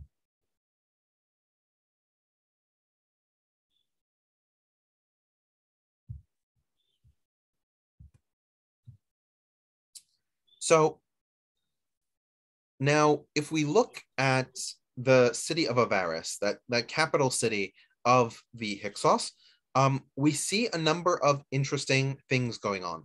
The first one is if you look at the buildings and the general layout of the city as it's reconstructed on the left-hand side, you can see that the city has very square buildings. This is very typical of Egyptian construction in this time period. However, if we look at the right-hand side and we see a reconstruction of the central palace in Avaris, we see an interior courtyard, right? And inside that interior courtyard is a pool. And there's also another interior courtyard on the far-hand side with a portico surrounded by columns. This interior courtyard structure is much more common in the Semitic Levant. And so we can see some hybridization of the architectural styles of Egypt in terms of building a larger city, but that the Hyksos themselves built in a typical Semitic style. We also have recovered from Tel el-Daba, which is the name of the archaeological area where Avaris is, a reconstructed wall that bears some artwork that is Minoan style, indicating that there were trade relations with Minoa, which is, of course, the dominant civilization on Crete during this time period. And although it is what is in now modern Greece, it is not in any way connected with, for example, the civilization of Homer and Aristotle. right? That's a completely different civilization. The Minoan civilization collapsed in the Bronze Age collapse.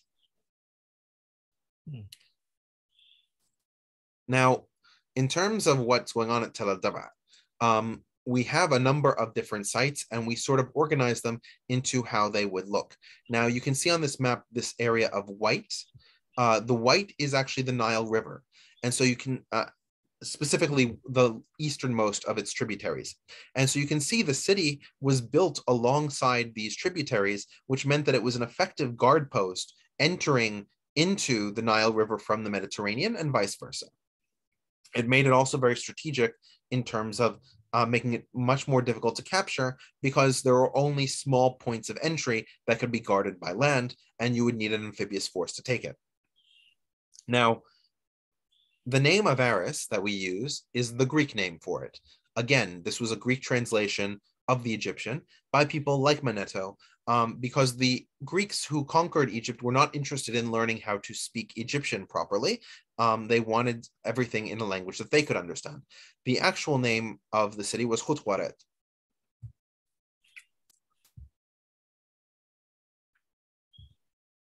And so, as I pointed out, right, the city had a number of Egyptian and Asiatic characteristics. In terms of the burial objects, a lot of these tended to be Egyptian. In terms of the religion was somewhat hybridized.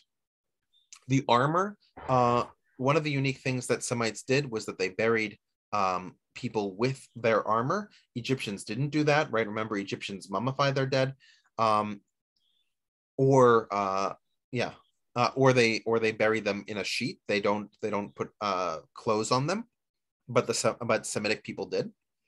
And as I pointed out, the home layouts with porticos in the center is a very Semitic type of construction style. We also see the pottery, and I'll show you a picture a little bit later, that we've recovered in Tel Dabat, has a number of Semitic influences as opposed to Egyptian ones. Now, one of the key differences in terms of governance between Egyptians and Semites was that Egyptians, as I said, believed that their ruler was a god. Semites did not believe this. Semites believed that their rulers were inspired by God, received prophecy, were connected to the divine, but were not themselves divine, that they were still human.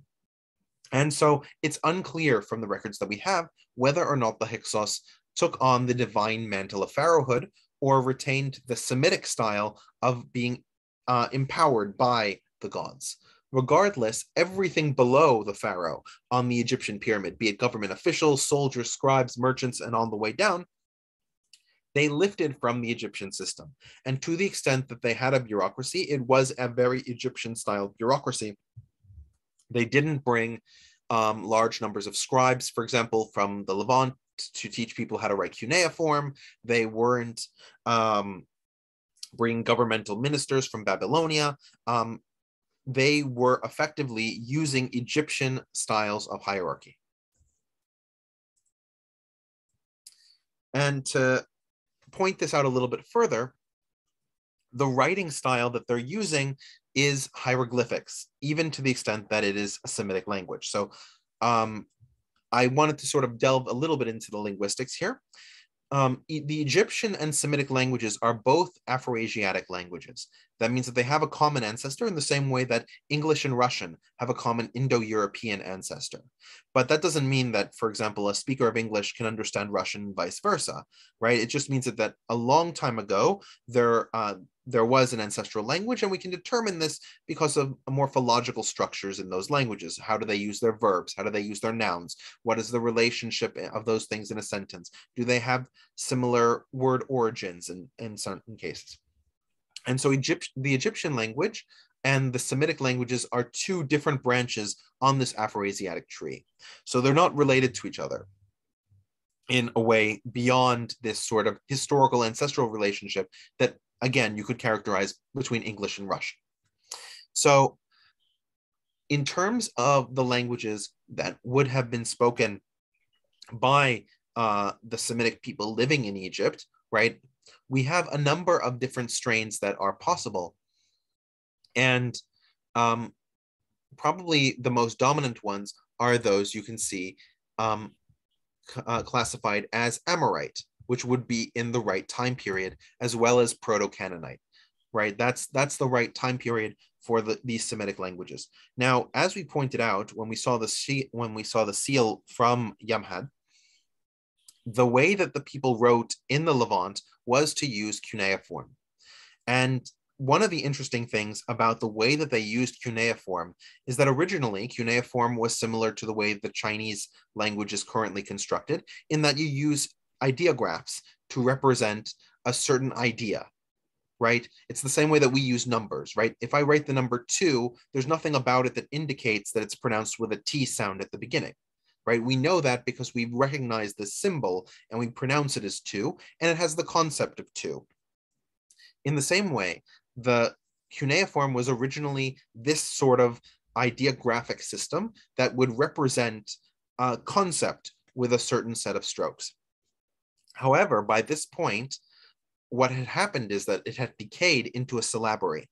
So for those of you who are familiar with linguistics, this is very similar to the Japanese hiragana and katakana systems, where, for example, ma would be a letter, mo would be a letter, meh would be a letter. It would be a consonant vowel combination would be one symbol. And this is how this is how cuneiform was used at this point. So you could write languages other than the original Akkadian language, which was the one that was being represented, and you could use it strictly as those sounds to create new languages that were not necessarily Akkadian. So what you would have expected for these Semitic languages is that they would be using this kind of system. And the seal of Yamhad that I showed you was using that kind of system, where those ideographs were being used for their pronunciation and not for their meaning. Now, what is interesting is that the Hyksos applied this, or at least the Semites in Egypt applied this to hieroglyphs. And so they took the sound of the hieroglyphs and applied it to their own language. And you can see here, this is what's called Sinaitic hieroglyphs, right? These are hieroglyphs from the Sinai. And these hieroglyphs from the Sinai are actually representing Semitic language with Egyptian symbols using that same structure of applying to them this syllabary structure.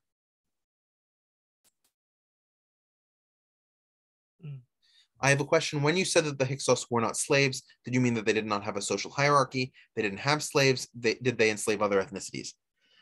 When I said that the Hyksos were not slaves, what I meant was the overwhelming majority of the people that are Hyksos had no period of enslavement, right? When we talk about the Israelite story, a key aspect of the Israelite story is that they were slaves in Egypt and that they had some kind of slave rebellion, slave revolt, initiated by Moses, and they were able to escape Egypt. That's a key part of the Israelite story in the Bible.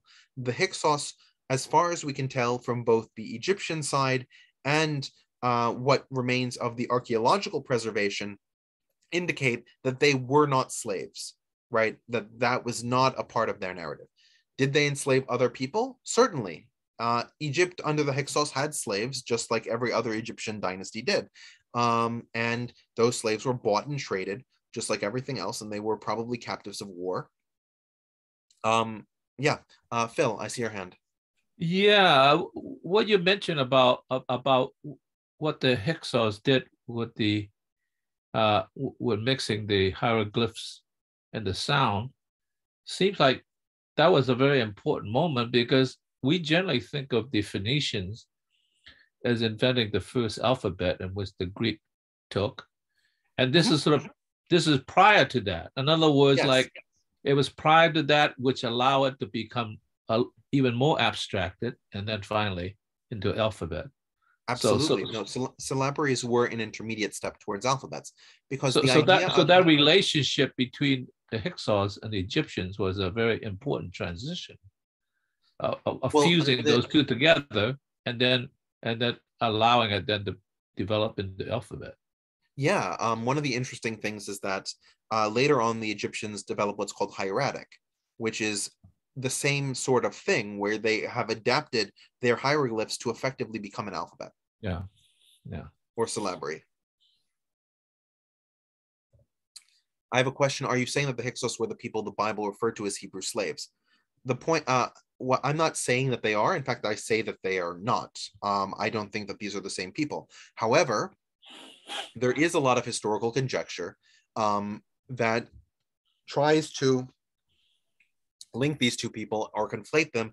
And I'm going to actually discuss that later in the presentation. But that is definitely something that is said, because when people who believe that the Bible is an accurate retelling to a certain degree of the historical exploits of the Israelites, they point to the story of the Hyksos as being a Semitic people who entered Egypt, who were expelled from Egypt, and therefore fit the general nature of the Israelite narrative. I have a comment from Mark. There's a script type between a syllabary and alphabet called Abugida, and the best example is the Ethiopic script. I agree. Devanagari is also another good Abugida. And that also is part of the trajectory from syllabary, right, which is more mentally intuitive, because when you pronounce a letter, you almost always pronounce a vowel with it. You can't just say right? Like, people don't think of M that way. They think of M, right? The eh and the m sound together. And so putting those sounds together and writing M as opposed to m was more mentally intuitive. Eventually, the vowel became subordinated, which is where the abugidas come from, where the consonant is larger and the vowel is attached to it. And then eventually you have alphabets where either the vowel is not represented, like Hebrew and Arabic today have non-represented vowels, and those are called abjads, or you have languages like English where the vowels and consonants have equal representation. All right. So when we talk about I have a comment that yes, Ethiopic remained in Abugida, while Nagari became more alphabetic from an Abugida start. That's absolutely correct. Okay, so we also have Semitic religious beliefs creeping in to the way that the Hyksos are governing and ruling from a religious perspective. So you can see here, this is what's called a cylinder seal. And the way it works is that you would have a piece of clay that is imprinted such that when you roll it over a piece of papyrus, it will drop ink in a repetitive circle. And you can see this is one cylinder seal. And you can see in the middle of it, you can see that there's a man standing on two mountains with a staff in his hand. That is Baal Safon. Safon is the Semitic word for north. So that was Baal, king of the north. And of course, we mentioned how Baal is one of the deities of the Canaanite pantheon. He is not in the Egyptian pantheon at all.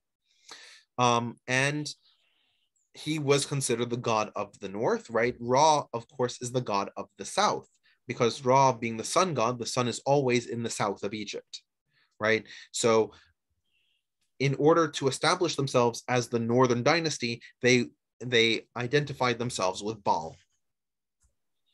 And so some have argued that the war between the Hyksos, being the 15th dynasty, and the 17th dynasty of Egypt, which is the first dynasty to really engage the Hyksos in open war after 100 years, was a war of beliefs, that the southern god Amun-Ra, which represented the upper Egypt, the southern part, was fighting against the Hyksos in the north, who were represented by this foreign god Baal Safon, or by the Egyptian god Seth. And the Hyksos create an equivalence between the god Baal and the Egyptian and their god Baal from the Levant, and Seth from Egypt. Now, one of the interesting things is that as we move from the Middle Kingdom to the New Kingdom, is that references to Seth change in Egyptian history, right? The Egyptian gods are not static. They actually change under different rulers and under different times. During the Middle Kingdom, Seth was the evil one. He had murdered Osiris, who was king of the gods. And so when we look at sources from the Middle Kingdom, we see Seth being connected to the concept of weather, the concept of powerful activity, the idea of pustules on the skin, right? And being evil inferior. The size of these circles is indicative of the number of sources we have that refer to them in these kinds of ways. If we were to look at the New Kingdom, number one, the references to Seth increase monumentally, and evil and inferior goes away, and so do the pustules, but voice and uproariousness replace them. In the Hyksos view, Seth was a god of chaos, a god who, a god of rage and storms, which makes sense because Baal was a god of rage and storms as well. And so this Baal identity had been interposed with the Seth identity in the Egyptian context by the Hyksos. And so you see in the New Kingdom a presence that Seth has, because the cult of Seth is probably the strongest surviving piece of Hyksos ideology in Egypt after their expulsion, that Seth is represented positively in a number of Egyptian New Kingdom art and architecture. You can see, for example, this is from the Temple of Abu Simbel, built by Ramesses II, and you can see on the left, you have Seth helping Horus, who's typically represented as the god that intercedes on behalf of pharaohs, right? Horus was always in pharaonic iconography, but Seth is now part of pharaonic iconography, and they are both crowning Ramesses. And of course, Horus is also connected to the sun. And so it's also a symbol of uniting Upper and Lower Egypt, right? Upper Egypt being represented by Horus, Lower Egypt being represented by Seth. And so this god has a rehabilitation in the Egyptian consciousness because of what the Hyksos have done. Another god that the Hyksos worship is Anat. And Anat exists in both Egyptian and in Canaanite mythology. And so we actually don't know, strictly speaking, what the origin of Anat is, whether she's one or the other. But you can see, as the Hyksos were threading both lines, this seems like a great god that can bring people together in a way that Baal or Seth, being localized, cannot. One of the interesting things that we see here is we have four sphinxes that were discovered by the Mariettes. That was an archaeological family. And this is actually from their notebook of having discovered these sphinxes. Now, these sphinxes were originally built in Dynasty 12 by Amenemhat II, four of them were built by Amenemhat II, and two of them were built in the 13th dynasty by Smenkhara. But these were taken by King Apapi, King Apophis, of the 15th dynasty of the Hyksos, and he inscribed his cartouche on them, right? He claimed them for himself. And you can see on the left-hand side, the Mariettes actually working out the cartouches, right? Because you can see, if you look closely, that on the head, just below the neck of each of these sphinxes is a cartouche, working out from the cartouches that Apepi had taken ownership of these sphinxes and claimed that they were his. Phil, I see your hand. Yeah, I want to mention about Seth. I mean, because Seth was an evil one, but he was tolerated because it was necessary in the Old Kingdom. Right. And the fact that the Hyksos appropriated him in terms of an idea that's deeply embedded in the culture and transform it into at least somewhat of a positive God, was a deeper appropriation than just merely chiseling the past dynasty out or like carving your seal on an old statue, because it really is embedded into the whole myth of Egypt itself, which is interesting. I wonder to what degree that the Hyksos did that kind of appropriation successfully, because that was a very, very successful appropriation. I don't think the Hyksos were any more successful in appropriating Egyptian symbols and iconography than any other Egyptian dynasty. The Hyksos are not unique for carving their cartouches onto other people's constructions, especially when you get to pharaohs that are trying to assert their power and are somewhat weaker, right? The Hyksos don't control all of Egypt, so they're trying to project their power. And one of the easiest ways to project their power. But what I'm saying is with Seth, it was a different kind of appropriation about ideas that leads to the mythology that's deeply embedded into the psychology of the people. And so that kind of appropriation to me outlasted their own rulership. Absolutely. No, it was a key part of the New Kingdom. All right. So, and we talked about the scarabs. You can see here, these are several scarabs. You can see King Sheshi, King Khayan, and some of these, for example, come from burials as far away as the Levant as well, right? So these scarabs are symbols of trade and power that these pharaohs had elsewhere. And as I mentioned before, the pottery that we've recovered from Tel El Hudia, which is on a western prong of the delta, is very Canaanite in style.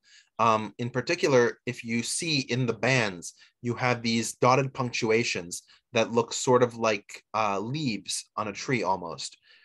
Those are a particular style that developed in the Levant, was not used in Egypt at all, other than by the Hyksos and other Semitic peoples, and require stenciling and a number of different firing techniques. So to sort of get our bearings before we talk about the expulsion, I wanted to sort of put a map so we sort of see where the Hyksos are towards the end of their reign, towards the reign of King Apepi, for example. The direct rule of the Hyksos that we can confirm is in the area that is orange. Once we get to the areas that are pink and yellow, we're looking at areas where the Hyksos exacted tribute or likely exacted tribute. It may well be the case that that tribute extended even further south, and there are debates among Egyptologists as to whether the 16th dynasty of Egypt was itself a vassal or tributary state of the Hyksos, or was independent to a certain degree. And it's hotly debated because, of course, if that were the case, that the Hyksos completely dominated the 16th dynasty, then Egypt would have a broken historical record, right? Many Egyptologists want to claim that Egypt is a society that has an unbroken historical record from the unification under King Narmer all the way until the Persian conquest at around 500 BC. And this would cut that squarely in half. But by the time that we get to King Apepi at the end of the Hyksos reign, we are no longer in the 16th dynasty in the south, we are at the 17th dynasty in the south. And the 17th dynasty, you can see, is concentrated around Thebes, and that's in that light green area, and it extends in terms of its vassal states and areas of military operation further north along the Nile in the dark green area. The map on the right-hand side is the spread of the chariot. And you can see that the chariot is believed to have first been discovered roughly at around 2000 BC in the heartland of what is now Kazakhstan. And it's spread out from there through Central Asia, through Europe, and arriving in Egypt, roughly coterminous with the Hyksos presence in the country. So we start seeing Egyptians moving to strike against the Hyksos during the reign of the last 17th dynasty pharaohs. This is Seqenen Tao, and he is noted for having a number of objections to Hyksos' continued rule, the most famous of which he attests that the noise of the hippopotamus baths in Avaris is keeping him awake in Thebes. Of course, that's not possible from a sound perspective, but it is a way of communicating his displeasure with not controlling the entire north of the country. We also know that he went to battle. If you look at his mummy, you can see above his eye socket, there's a gigantic gaping hole, which is the correct shape and size for a Canaanite axe head, which would have been a typical weapon used by a Semitic person. And so it's believed that Seqenenretau got into a fight with the Canaanites and they crushed his head open. One of the many battles that I'm sure he won. So when it comes to the battle against the Hyksos, one of the best sources that we have is the Carnarvon tablet by King Pharaoh Kamose of the 17th dynasty. And I have a comment: the Aryan hordes used the chariot to terrorize the known world. They and many others, nomadic people, were until the formation of drill in the 15th century, right, which is where you have guns in formation. Cavalry was the most effective way to terrorize anybody. So it wasn't just the Aryans. Most people in Central Europe used this technology. In China, of course, you have the Xiongnu, who did the same kind of thing. In Europe, you had the Huns. In India, you had the Alchon Huns. In Persia, you had the Hephthalites. You had a number of different people who engaged in this kind of behavior. But back to the Carnarvon tablet. So again, when we get to Egyptian sources, we have to be incredibly, we have to analyze and be incredibly distrusting of the source material, because the Egyptians are writing propaganda. They're not writing an accurate retelling of history. They're not trying to get an accurate retelling of history. But we do see a number of interesting things in this tablet, which is why I wanted to read it and sort of go over it. I should like to know what serves the strength of mine, when a chieftain in Avaris and another in Cush, and I sit united with an Asiatic and a Nubian, each in possession of his slice of Egypt, and I cannot pass by him as far as Memphis. No man can settle down when despoiled by the taxes of the Asiatics. I will grapple with him, that I may rip open his belly. My wish is to save Egypt and to smite the Asiatic. So there are a number of important things to point out here. The first one is that the Pharaoh admits his own inadequacy here. I cannot pass him as far as Memphis, meaning that the northernmost areas of the Nile Delta, and that the area even where they meet and a little bit further south than that, which, because Memphis is on the part of the river that is singular as opposed to the delta, is inaccessible to him, that those areas are controlled by a rival king, and successfully so. That's the first part. The second one is he explains the geopolitical situation rather clearly, that there are three kings in what is traditionally Egypt. There is the king in Avaris, by which he refers to the Hyksos ruler. There is the king of Cush, who has expanded his power into what is traditionally Egyptian territory. And there is Kamose himself. Another piece that we should take is that despoiled by the taxes of the Asiatics, which implies that he is a vassal or tributary state of the Hyksos, that he is paying inordinate amounts of money to maintain either his independence or maintain his trade. And finally, he has declared war on the Hyksos, right? My wish is to save Egypt and to smite the Asiatic. And in this tablet, we also see him documenting his raid on Nefrusi. And there are several things that come out of this raid that are worth noting in terms of understanding Egyptian battle tactics against the Hyksos. The first was that they used the Medjay. The Medjay have appeared in both the Second Intermediate Period and in the New Kingdom. These are mercenaries from Nubia who were paid to be part of the Egyptian military as an elite strike force. And you can see a representation of them in the upper left-hand side. He also mentions that he has foragers, which I've sort of used modern foragers in the lower right-hand side to represent. The forager is a military division that goes into the neighboring area, finds food that is available, and provides them to the troops. One of the advantages of this is that it means that your supply lines have to carry less food to the front line in order to keep these people active. And finally, he mentions that he has a chariot charge at first dawn, which shows that he has integrated chariots into his style of warfare, and he attacks at Nefrusi. Of course, Kamose says that he won this war just like he won every other battle, but despite his victory, it doesn't seem that he has actually achieved much, which would lead us to believe that he did not actually win the war. We also have another piece of the Carnarvon tablet that I want to read a little bit further. And this is Kamos's coup de grace. He says, I captured the Hyksos messenger in the oasis upland as he was going south to Kush with a written dispatch, and I found it on the following in writing by the hand of the ruler of Avaris. Ausuera, son of Ra, Apophis greets my son, the ruler of Kush. Why have you arisen as a ruler without letting me know? Do you see what Egypt has done to me? The ruler which is in her midst, Kamos the Mighty, given life, is pushing me off my land. I have not attacked him in any way comparable to all that he has done to you.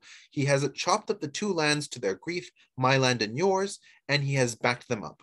And he has hacked them up. So a couple things to draw from this. The first one is that there was at least a long-standing communication and alliance between the Hyksos and Kush in the north and south of Egypt. The second one is that this relationship is long established, right? Why have you arisen as a ruler without letting me know? Meaning that the succession of kings in the different kingdoms would have been alerted one to the other because of this strong relationship between the parties.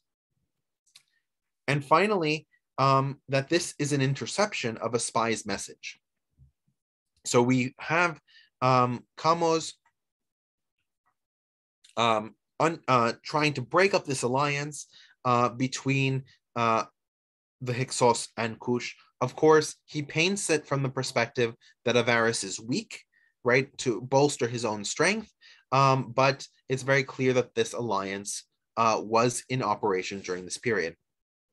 Phil, I see your hand. Yeah, I'm actually going to ask a question that's a little funny because I'm actually more interested in this tablet in the writing than what is written. I mean, like the writing does not look like either hieroglyphics or cuneiform. It's like a script. I would have thought it was on paper, but I presume it's on clay.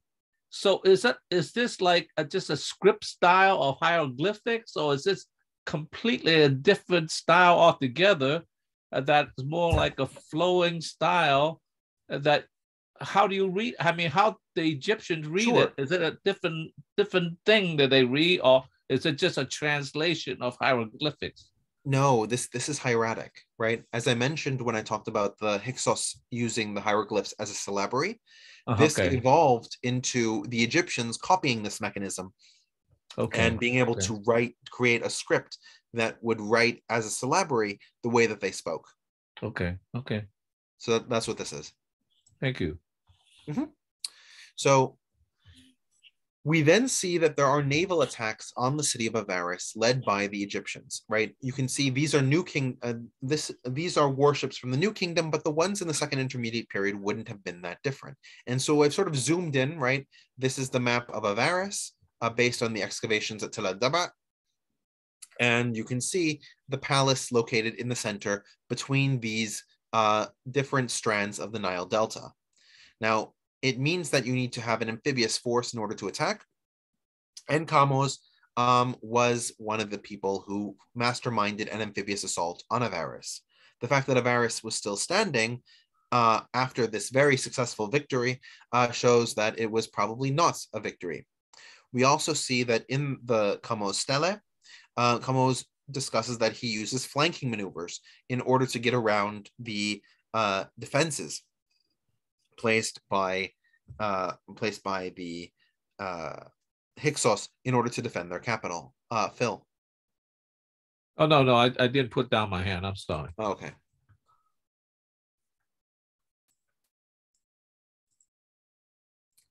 And finally, Kamos is succeeded by Ahmoza I. And Ahmoza is usually seen as the first pharaoh of the 18th dynasty, the first dynasty of the New Kingdom that has unified Upper and Lower Egypt. Ahmoza, you can see from this hieroglyphic imprint, is also leading an amphibious assault. You can see that they are coming from his chariot over the water. And he manages to conquer Avaris and expel the Hyksos. But expelling them from the Nile Delta is not sufficient. And so after he has done this amphibious assault, he marches his chariots through the entirety of the Sinai Peninsula and arrives at Sharuhen, which is located in modern-day Israel. You can see the map on the lower right-hand side. Lower left-hand side. And Ahmose records that he besieged Sharuhen for 3 years before finally evicting the Hyksos completely from the Egyptian sphere. Ahmose I and subsequent pharaohs expanded their power into the Levant, as we saw from that picture at the very beginning of this slideshow, right, where I talked about what Israel looked like in the 13th century BCE, right, when we were talking about Moses. And so Egypt at this point would begin to set up colonies in the Levant. And there are sort of 2 reasons for this. The first one is that I believe the Egyptians were incredibly scared of the possibility of an attack coming from the east. Now that Semites had managed to take power, whether they had done it through military means or through usurpation, and they did not want anybody coming through the east that they did not know. In fact, during the New Kingdom, we see the construction of numerous forts in what is now the Sinai Peninsula and in the Levant in order to protect against Levantines migrating into Egypt without Egyptian knowledge. And we never have such a large congregation of foreigners in Egypt until the conquest by the Persians. Now, that's reason number 1. Reason number 2 is the chariot. Horses are not native to Egypt, and they don't thrive naturally in Egypt. You can create areas where they would thrive by planting grass in the Nile Delta, but horses need wide open plains and spaces where there's enough grass to feed them.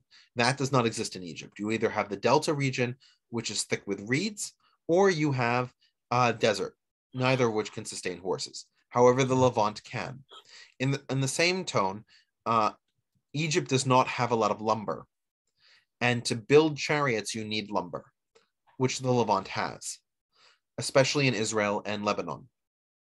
And accordingly, the conquest of these regions led to large-scale Egyptian exportation of lumber and horses from the Levant region into Egypt in order to build chariots and secure control of the Nile Delta, as well as the upper regions of the Nile. This is why during the New Kingdom, we have the expansion of Egypt all the way through to Kush and into Canaan. You can see this map in the upper right-hand side of what Egypt looked like in the New Kingdom at its greatest extent. You can also see it extend west into Chenu, Chenu being Libya, right? And their only borders were with the Assyrians, who were coming from the Levant region, and the Hittites in the north, which had established themselves during the period of the New Kingdom and didn't exist when the Hyksos were ruling. So there were a number of legacies that they left behind. And we've covered most of them. The first one, of course, is the ritual that Seth was part of. A reinterpreted Seth had become part of Egyptian religion. We also talked about their identity, that the Egyptian identity would now be formed in opposition to this invasion, in opposition to the Semites. And of course, that sort of spills into the demonism of the Hyksos. Once Ahmose I had conquered all of Egypt and removed the Hyksos, he proceeded to smash all of their monuments to the extent that he could find them, which is why we have no records from the Hyksos of what they thought of themselves and their own conquests or control. We also, as I pointed out, they have these conquests into Nubia in the south and Rechenu, which is their term for the Levant. And in many cases, the word Rechenu, when it's found in Egyptian sources, will have marks next to it to indicate that this is an undesired people or undesired region because of the demonism that had attached due to the Hyksos. And finally, I wanted to get to the conflation of the Hyksos with the Israelites. So one of the things is that Josephus wanted to extend the historicity of the Israelite or Jewish people to this period when he was arguing against Apion about the age of the Greeks versus the Jews, and he decided to summon, in his own words, Manetho as a witness that from the Egyptian side, the Jews were in Egypt, and he refers to Manetho's description of the Hyksos. He writes, "Now this Manetho, in the second book of his Egyptian history, writes concerning us in the following manner." And I've excerpted pieces of it. He quotes it at quite a huge amount of length.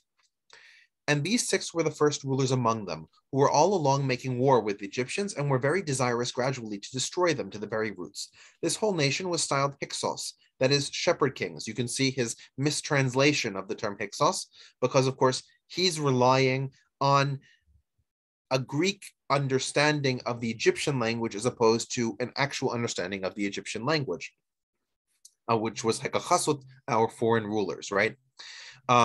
But according to the ordinary dialect, that is shepherd kings, according to the first syllable hik, which is a king, and sos being a shepherd. But according to the ordinary dialect, and this is compounded as Hyksos, but some of these people were Arabians.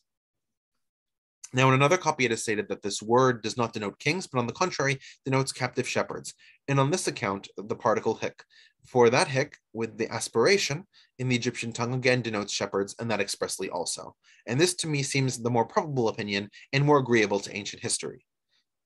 Or perhaps it's more agreeable to Josephus's interpretation of conflating the Israelites with the Hyksos. We also see that Josephus quotes another portion where he says, "But that Thumosis made an attempt to take the Hyksos by force." Thumosis is not a pharaoh that we are familiar with. It's likely that this is a perversion of the name Ahmose. But the Egyptians came to a composition with them that they should leave Egypt and go without any harm to be done to them. They went away with their whole families and effects, not fewer in number than 240,000, and took their number from Egypt through the wilderness for Syria. But as they were in fear of the Assyrians, who had then dominion over Asia, they built a city in that country, which is now called Judea, and that large enough to contain this great number of men, and called it Jerusalem. So Manetho actually talks about Jerusalem, but we can see from Manetho's writing that Josephus cites that he doesn't understand the geopolitics of the time. Assyria was not the powerful state that the Hyksos would have encountered if they moved further east. It would have been there would have been no state, and if anything, it would have been Babylon. But this moving through the wilderness through Syria, coming to Judea, you can see why Josephus was attracted to this passage. Jerusalem had already existed by this point. It was called the city of Ursalim. And it was controlled by a Canaanite people that the Bible identifies as Jebusites. We don't have a name from their own archaeology that identifies them. But there doesn't seem to, as I pointed out, we have no indication that there were any peoples who moved through the wilderness. And finally, we have one last quote of his, and it goes, "After those that were sent to work in the quarries had continued in that miserable state for a long while, the king was desired that he would set apart the city of Aris, which was then left desolate of the shepherds, for their habitation and protection. But when these men were gotten into it and found the place fit for a revolt, they appointed themselves a ruler out of the priests of Heliopolis, whose name was Osarsiph. He then, in the first place, made his law for them, that they should not worship the Egyptian gods and make for themselves ready for a war with King Amenophis. He then passed on with the rest of the Egyptians, being 300,000 of the most warlike against the enemy who met them. For they did not only set the cities and villages on fire, but were not satisfied until they had been guilty of sacrilege and destroyed the images of the gods and used them in roasting these sacred animals that used to be worshipped, and forced the priests and prophets to be executioners and murderers of those animals, and then ejected them naked out of the country. It was also reported that the priest who ordained the polity and their laws was by birth of Heliopolis, and his name was Osarsiph from Osiris, who was the god of Heliopolis. But that when he was gone over to these people, his name was changed, and he was called Moses." This is the only mention of Moses in all of Manetho.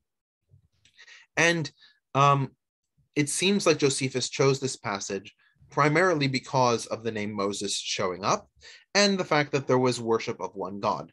Archaeologists seem to believe that this was a conflation by Manetho of several different episodes probably most connected to Akhenaten, the first Egyptian pharaoh to promote monotheism and the removal of the worship for other Egyptian gods.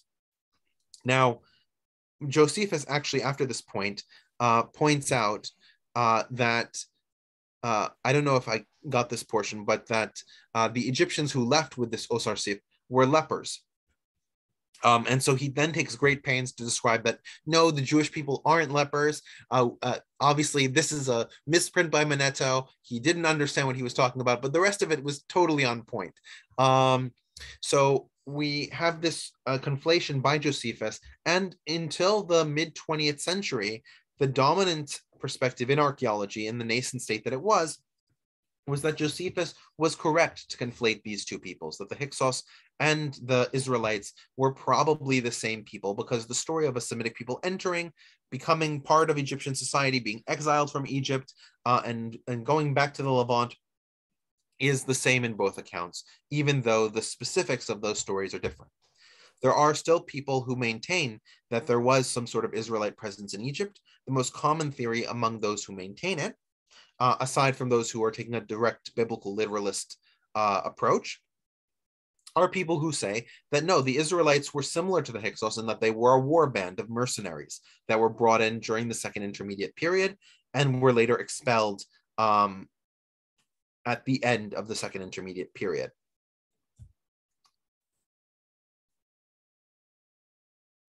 I have a question of whether Josephus is worthwhile considering as a reliable resource. Josephus is a reliable resource when it comes to documenting the things that he saw or lived through with his own eyes. So when we talk about the Jewish revolts in Roman-occupied Judea, those are relatively accurate and are among our better sources for those events. When it comes to his apologia, right, his arguments in defense of certain propositions, like against Apion, his views are not archaeologically consistent and are simply trying to use the sources. So in terms of what we know about the Hyksos, we believe that Josephus copied Manetho accurately. His interpretations of Manetho are likely to be inaccurate, and Manetho himself is writing about things that he doesn't quite know, because, as I said, he is somebody who is centuries removed from the events that he's talking about. So we have to take these accounts with a grain of salt, and that's why going back to the archaeology is a much safer road when trying to analyze what's happening here. So that is my presentation, and boom, we hit the mark exactly 2 hours. And I wanted to say before I open up the floor to questions, if you like the style that I give presentations in, if David will allow me, I'd like to put my link in the meetup to some of the other presentations that I do. I have a series on modern Middle Eastern history, and we've already done 26 episodes. We're going to do the Russo-Turkish War at 11 a.m. Wednesday, Australian time, 7 p.m. Tuesday, Eastern time, which is my time. If that stuff works for you, then that would be fantastic. So yeah, any questions, comments, curiosities? What method would you like them to use? Just to jump in, or do you want the raise hand? Yeah. Raise your hand if you have a comment, and like okay. Phil, I'm more than happy to take. Yes, the raised hand you'll find in the reactions icon at the bottom of the screen. So if you use that, we can let people speak in turn rather than you interrupting each other. So please go ahead. And thank you, everybody. I've seen your I have to go to sleep messages and your thank you messages, and I appreciate the time that you spent with me, and I'm glad that you enjoyed this as much as I have. Yes, Mark Newbrook was from the United Kingdom, so it was the wee small hours of the morning for him. Yeah. My God, we have no. No questions. Perhaps you can remove the share screen Okay, for that's starters. fine. And Les Allen has raised his hand. You forced me to ask a question because nobody else is asking a question. Thanks for a fantastic session, Richard. I was wondering what proportion of people who are writing on the Hyksos and, well, more particularly, how many of the people who are writing in this area, and what proportion are biblical literalists who would still maintain that the Hyksos have got something to do with the Israelites and Moses? Pretty much in the main, like if we're talking about the archaeological community today, marginal. We're talking about people who are either trying to fit reality to the Bible, or we're talking about people who are reinterpreting the Bible to fit the Hyksos narrative. But we're not seeing that like the majority opinion with regards to the Israelite presence in Egypt is the one that I showed you with Israel Finkelstein towards the beginning of this presentation, which is that the 5 books of Moses and the book of Joshua are not historically accurate in any meaningful sense. I have a comment here. In 2021, some scientists published a paper saying that Sodom and Jericho were destroyed on the same day as 1615 BC. Is that significant? I don't know if it's significant. 1650 would put it after the fall of the Hyksos, around the time of the fall of the Hyksos, and that could easily be an Egyptian invasion into the territory. I don't know enough about this paper, though, to directly comment on the implications. Phil? Yeah, thank you for the talk. It was a very, very important. It opened up part of the Egyptian history. But I am still confused who the Hyksos were. I'm convinced. I am convinced that there's Semitic people of some sort, possibly the Israelites, maybe, but likely maybe not. Maybe some other people from that region. And when you were talking, I was thinking perhaps the Philistines. I mean, like, but No, that might have been later, so I don't know. Yeah, no. The Philistines we can rule out for sure, and there are a few reasons for this. The first one is that the Philistines were not a Semitic people. They lived in the Levant region, in what's now the Gaza Strip and parts of Israel that border the Gaza Strip, like Ashkelon and Ashdod, right? But they are originally from some part of Greece, most likely Crete, but somewhere from Greece. And they invaded. That's why they were called the Sea Peoples. They are one of the descendants of the Sea Peoples. So their language was not a Semitic language. The second is that the invasion happened around 1200 BC. Or a little bit after that. So they weren't in the region in time to be the Hyksos. So we know that it's not them, and it's likely, like when I say likely, extremely probable that they are not the Israelites. But which Semitic people they are, we don't know. As I said, the Egyptians didn't identify Semites by anything more than that they were Semites.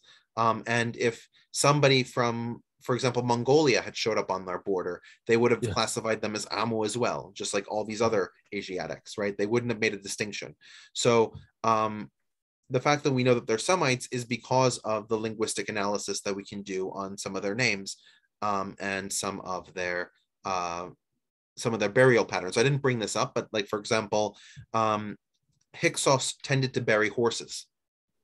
This was a very common burial type that we see in the Levant, but we never see this in Egypt. Egyptians didn't bury horses, even in the New Kingdom, because it wasn't an animal that they worshipped. Well, thank you for clearing that up at least. Yeah. I have a comment that says, be aware that Philistines means invaders. Yes. you have to also understand that the Bible was written from the perspective of the Israelites who saw them as invaders. So it works. Okay, Akiva, your turn. Thank you, David. Thank you, Richard. That was fabulous. I think I know the answer to this question. In answer to Les's question, you pointed out that the Hyksos are not Israelites and vice versa. View is widely held in scholarly circles. Within Jewish religious circles, if you have any exposure to this, is there even any knowledge of the Hyksos as a separate people from the Israelites? And if there is there still, following Josephus, a sense of wanting to conflate the two because it increases the history or the longevity of the Israelite claim to, presence in the Middle East, as you mentioned? I think that's a very interesting question. Within the Orthodox Jewish community, I've not seen any writing about the Hyksos. And I'm relatively familiar with what that community is writing. Generally speaking, when it comes to Western style archaeology, Western style science, and investigation into the past, the Orthodox perspective is generally that the Orthodox Jewish perspective is typically that these disciplines will eventually come to the truth, right? There is Rabbi Moses ben Maimon, who is one of the leading founders of Neoplatonic thought within Judaism, and his views are relatively persistent to today. And his view was that science will discover what religion has already found, because both of these are trying to discover the natural world. These are two different sources of knowledge, but they're describing the same entity. So eventually they should come to the right conclusion. Now, Orthodox Jews are of the view that science is a self-correcting mechanism, which is something that scientists hold as well. And so to the extent that the religious perspective and the scientific perspective differ, they differ because the scientific perspective has not gone through this corrective process, right? So the answer that science has at the moment is temporary and will eventually be replaced by the biblical answer when enough information is discovered. And they make allusions, for example, to the Big Bang Theory, where there were previous scientific theories that the universe was eternal, and the Big Bang Theory has largely eclipsed those, saying that the universe had a definite beginning, whatever that means. And so the science is now aligning more with the creation story in Genesis, right? So it's this kind of thought process. And so if it happens that, the archaeological consensus is that the Hyksos are actually the Israelites and somehow, then of course, that the first Orthodox Jewish person to get his hand on this newspaper article will say, finally, science has come to the right conclusion. Yep. No, thanks, Richard. Just curious, the Big Bang obviously gets a fair bit of traction because most of the secular world is well aware of that, fairly significant counter argument to, the biblical narrative. With respect to the Hyksos and the Israelites, from what you've said, there isn't perhaps enough, knowledge in the general community about, what is regarded as, kind of the connection between the two. And hence, from what you're saying, neither the Hyksos nor probably Israel Finkelstein, although the latter would obviously be known in Israeli circles, would probably get any mention in Orthodox writing because it's easier just to ignore countervailing evidence, right? Yes. The thing is that especially when you come to the ultra-Orthodox communities, they really are not looking at information sources.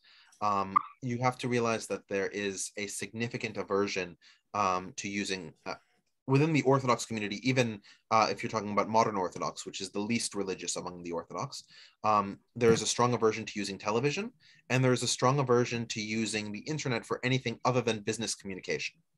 There are, for example, a number of softwares that Orthodox use on their computers that will block pretty much every website from their computer, except for, let's say, Gmail and a couple others that are needed for business communications.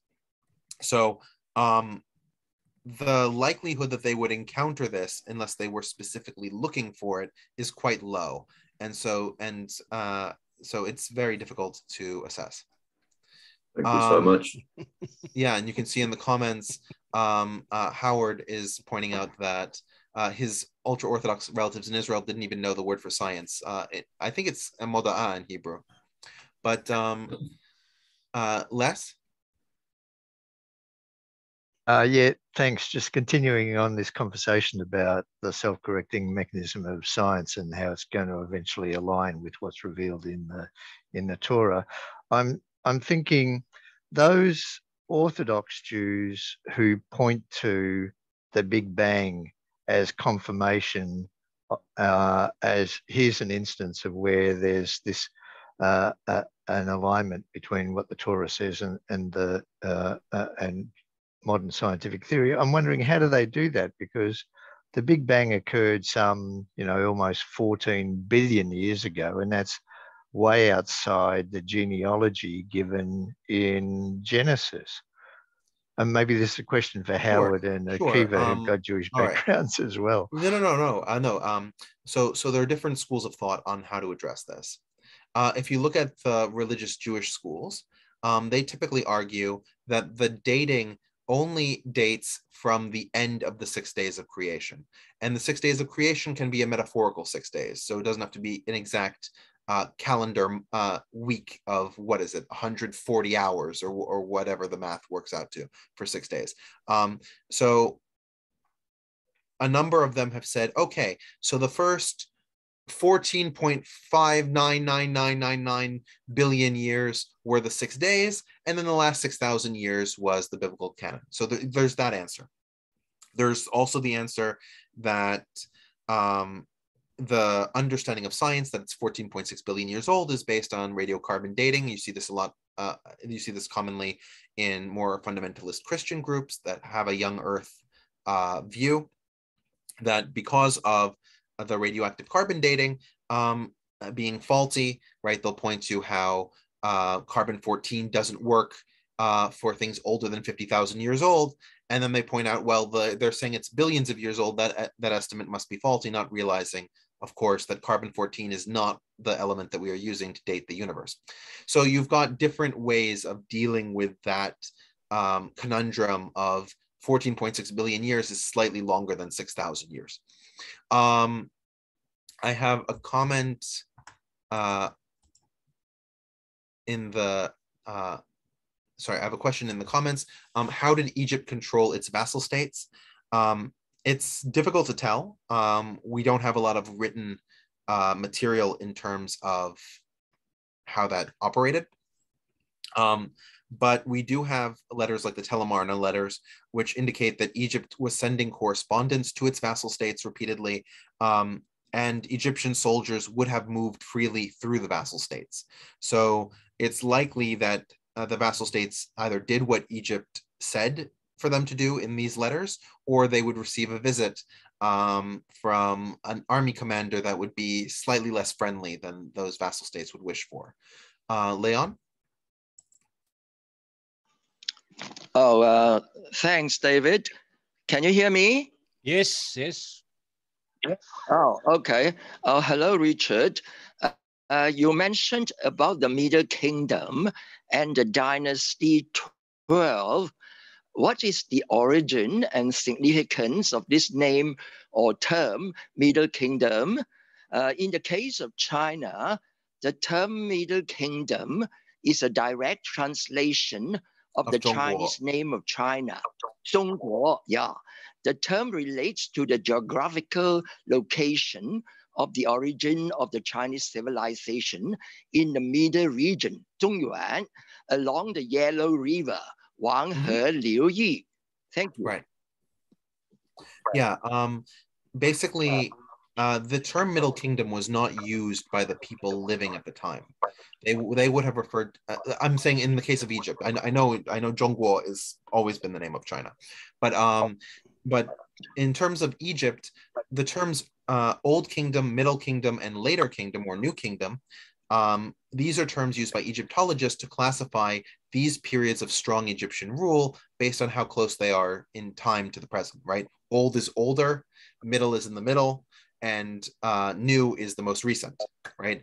And so those periods are delimited by the archaeologists. It's not something that Egyptians at the time called themselves. Thank you. Yeah. Well, we seem to have run out of questions. Oh, it's Howard. Howard, okay. Yeah, obviously the objective evidence doesn't support the, well, you'd call it a myth really.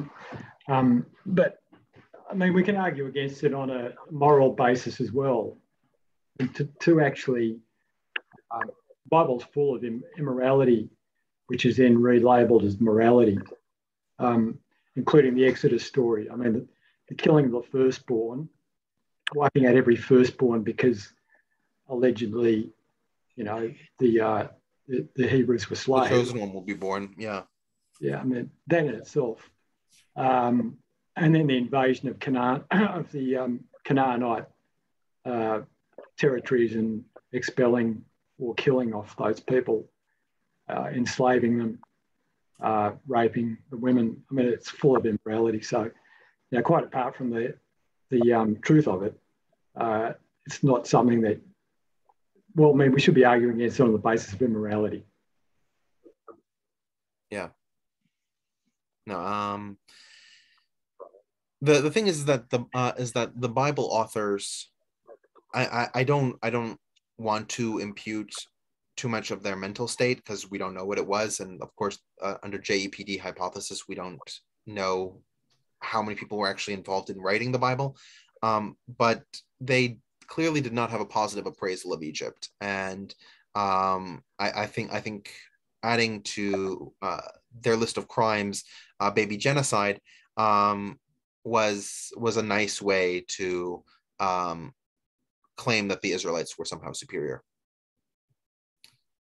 I have a question in the comments of, I'm sorry if this has already been covered, did Egypt control Jerusalem, Judea at any point before the Exodus story took form? Well, that depends on when the Exodus story took form, right? If we're talking about the collation of the Bible as we know it, the first instance under the JEPD theory that the Bible took any sort of form was during 1000 BCE. And by that time, there definitely was Egyptian presence in the Levant. If we are assuming that the biblical account of how it was written is accurate, that during the wandering in the desert, Moses transcribed the text, then what we would see is that Egypt did not control the Levant prior to the Israelite presence there. Now, if that story is grafted onto the reign of Ramses, then again we would say yes, because during the Middle Kingdom there were sorties to the Levant and vassal states that had been there. Yeah, but obviously at that time it would not have been called Jerusalem. It would have been Ursalim, and it would not have been Judea. It would have been Canaan, because those tribes had not yet affiliated.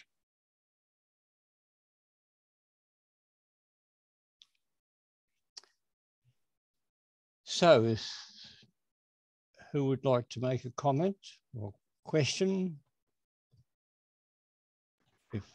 Richard, you said you're going to put some information about future lectures. Yes, I'm going to put it on the meetup page for this meeting. So you'll see a comment there. I'm going to put a playlist of my Middle Eastern history series. I'll also put a link to the meetup page for the one that's going to be on Wednesday at 11 a.m. Eastern Australian time. So if you want to register for that and see that, yeah, so you'd be able to see me if you like the way I present and you like what the stuff I get to talk about. This actually is a topic that is less interesting to me. I prefer more modern stuff. But David said, would I be interested in talking about this? And I said, sure. I'll put a few slides together. So thank you. Yeah. John?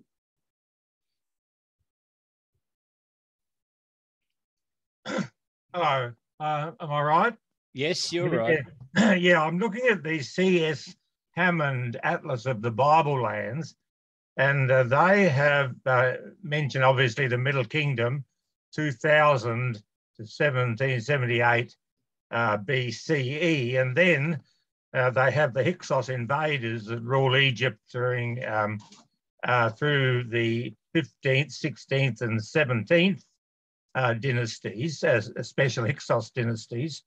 And sorry, wait, just one correction. They ruled during the time of the 15th, 16th, and 17th dynasties, but they were the 15th. The 16th and 17th were contemporaneous with them. Did that refer to Hyksos dynasties, or there were two groups, the Hyksos ruling and following an Egyptian order of dynasties? The Hyksos were considered 15th dynasty because they are represented on the Turin canon, and so they are numbered as a dynasty. But the dynasties, and I sort of talked about this a little earlier, the number of the dynasty just simply refers to when the dynasty started. It doesn't mean that they're sequential. So after the 12th dynasty, the 13th and 14th dynasty started at the same time, roughly speaking. Then the 13th dynasty disappeared and was replaced by the 16th and 17th dynasties together. And then the 14th dynasty was replaced by the 15th dynasty. Right. Now, I find it interesting that they also note during the 16th dynasty that it's the sojourn into Egypt of the Israelites. Now, that's on the assumption that Abraham, Isaac, and Jacob were historical figures, and Jacob then went down to Egypt with his 12 sons.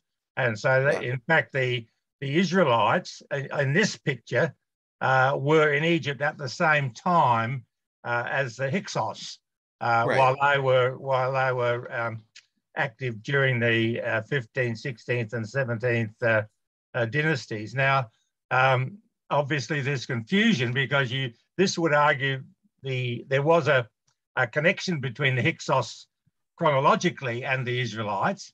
Of course, they put the conquest and the Exodus then later into the 19th dynasty in 1290, which is much later. But there is this interesting connection between the presence of the Hyksos and the presence of the Israelites in Egypt at the same time. Now, I just wonder how much this is a widespread view amongst academia. Well, as I pointed out, the academics say that the Israelites were never in Egypt. So it's not something that's really debated. The issue that your Bible is bringing up is that there are 430 years of slavery in Egypt according to the Bible. And so if that is a literal number of 430 years, and of course, as I mentioned, some people may see that as a metaphorical number, right? And it may actually be a significantly shorter time, but this is sort of a round number, and so it's acceptable. But if you go 430 years back from roughly 1300 BC, you end up in roughly 1700 BC, right? Because that's the math. And so then you push into the Hyksos period because of the way the numbers work. I would say from an archaeological perspective, nobody takes seriously that the Israelites were in Egypt, except for a small minority. And so I would agree with you that if the timelines were as your Bible claims, then the Israelites would have been under Hyksos rule during the first period of their enslavement. I have a question in the comments. Does or will DNA tell us anything? I assume about Egyptian control. I don't know how it would tell us anything. DNA tells you what your historic origin is, but it wouldn't tell you, for example, how people died. It wouldn't tell you what were the circumstances of governance. It doesn't tell you anything other than a person's ancestry. So I don't know how it would be helpful in determining Egyptian presence in the Levant and what that would look like, other than the fact that Egyptians were there, which we know Egyptians wrote about being there. Howard? I read some stuff about DNA analysis of Jewish people that was able to trace, I think it was the matrilineal line back to 4 common ancestors, which is similar to the Bible. 4 mothers. Yeah. So I don't know if that actually took into account or can account for time lapse.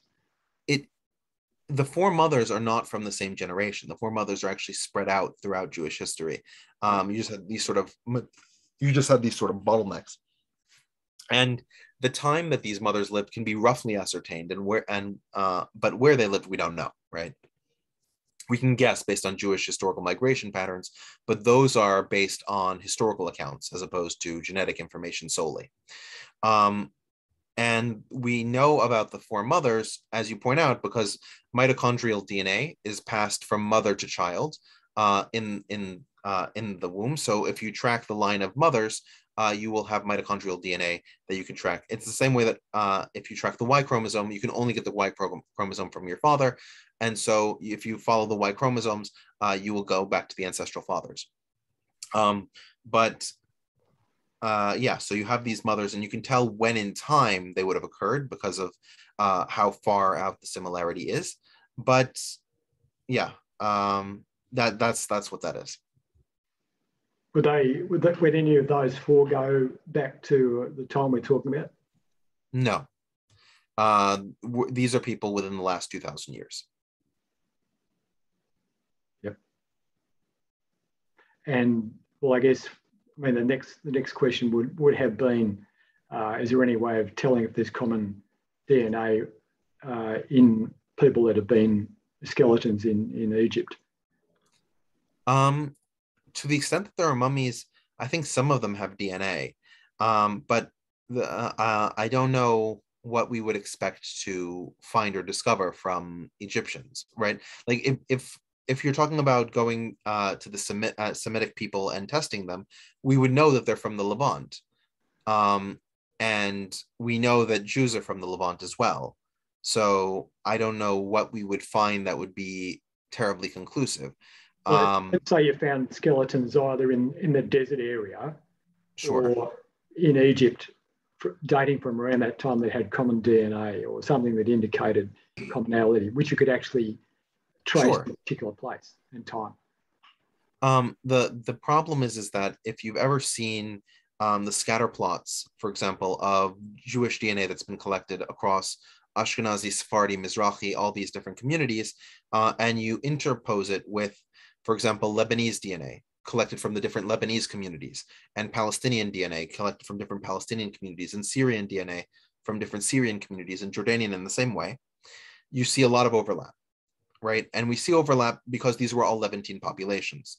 And as you get closer to Arabia, of course, you have more Bedouin admixture, and those tend to separate out because the Jews, most of the Lebanese, most of the Jordanians were settled people, as opposed to these Bedouin populations, which were not settled people. And so there was a lower rate of intermarriage. But if I get genetic information from one of these Semitic people, it's going to show up in this great scatter plot of Jews, Lebanese, Syrians, Jordanians, Palestinians. And so you would say, yes, they come from the Levant, but you wouldn't be able to say with any more certainty that they were Jews than they were Lebanese, right? Because people sort of expect there to be like a Jewish gene. Like if you have this gene, you must be a Jew. And if you don't have this gene, you must not be a Jew. And therefore I find this person, I know immediately on finding on chromosome 23 on this position, he's a Jew. That's not how it works. It's similarity across multiple chromosomes and genes. And these show up as scatter plots. And the actual fun thing is that when it comes to groups like Jews, right, who are endogamous, they tend to marry their own. The genetic plots tend to be very concentrated. And even then we have this problem, right? If you go to ethnicities that are exogenous, like Turks, for example, right? The people of Turkey are not just the ancestors who migrated from Central Asia. They're the people that they intermarried with, the former Byzantine Romans from all across Anatolia. And they intermarried with Armenians, and they intermarried with Bulgarians and other Slavic people. And not to mention that in the late 1800s, early 1900s, there were mass population exchanges, oftentimes violent, from the Balkans and from what's now southern Russia to the Ottoman Empire. And these people intermarried. And so when you look at a scatterplot of, quote, Turkish people, they show up all over the map, right?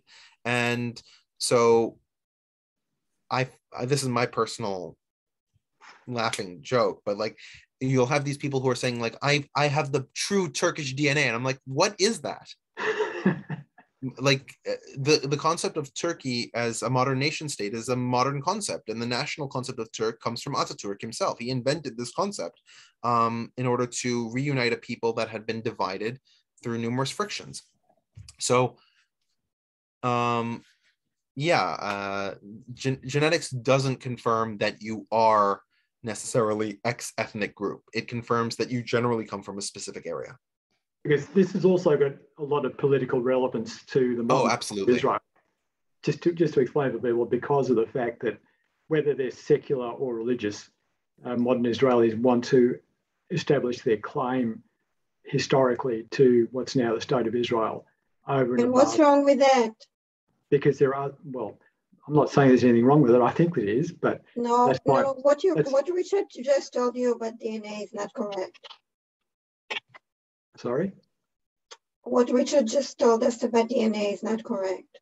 What part am I wrong about? I don't want to get into a political discussion here. Please don't. I really appreciate it if you don't. If I'm allowed to actually conclude. I wasn't making a political discussion. The only point that I believe, as I said, that Jews are 11 people. I don't see how that is in any way conflicting with your political analysis. You made other comments to which I responded that I'm laughing out loud because I was trying to be very polite. Okay.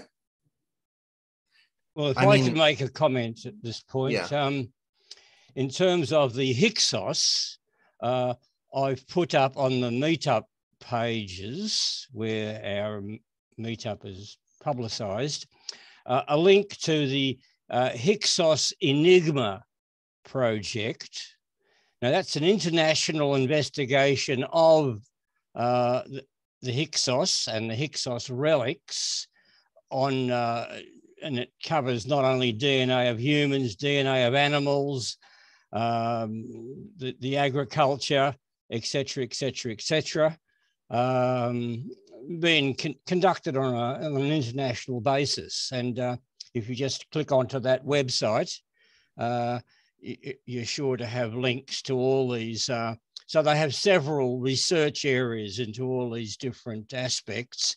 And a team studying the DNA of humans came out to Australia, to Melbourne, to the Australian Institute of Archaeology, which actually has Hyksos relics.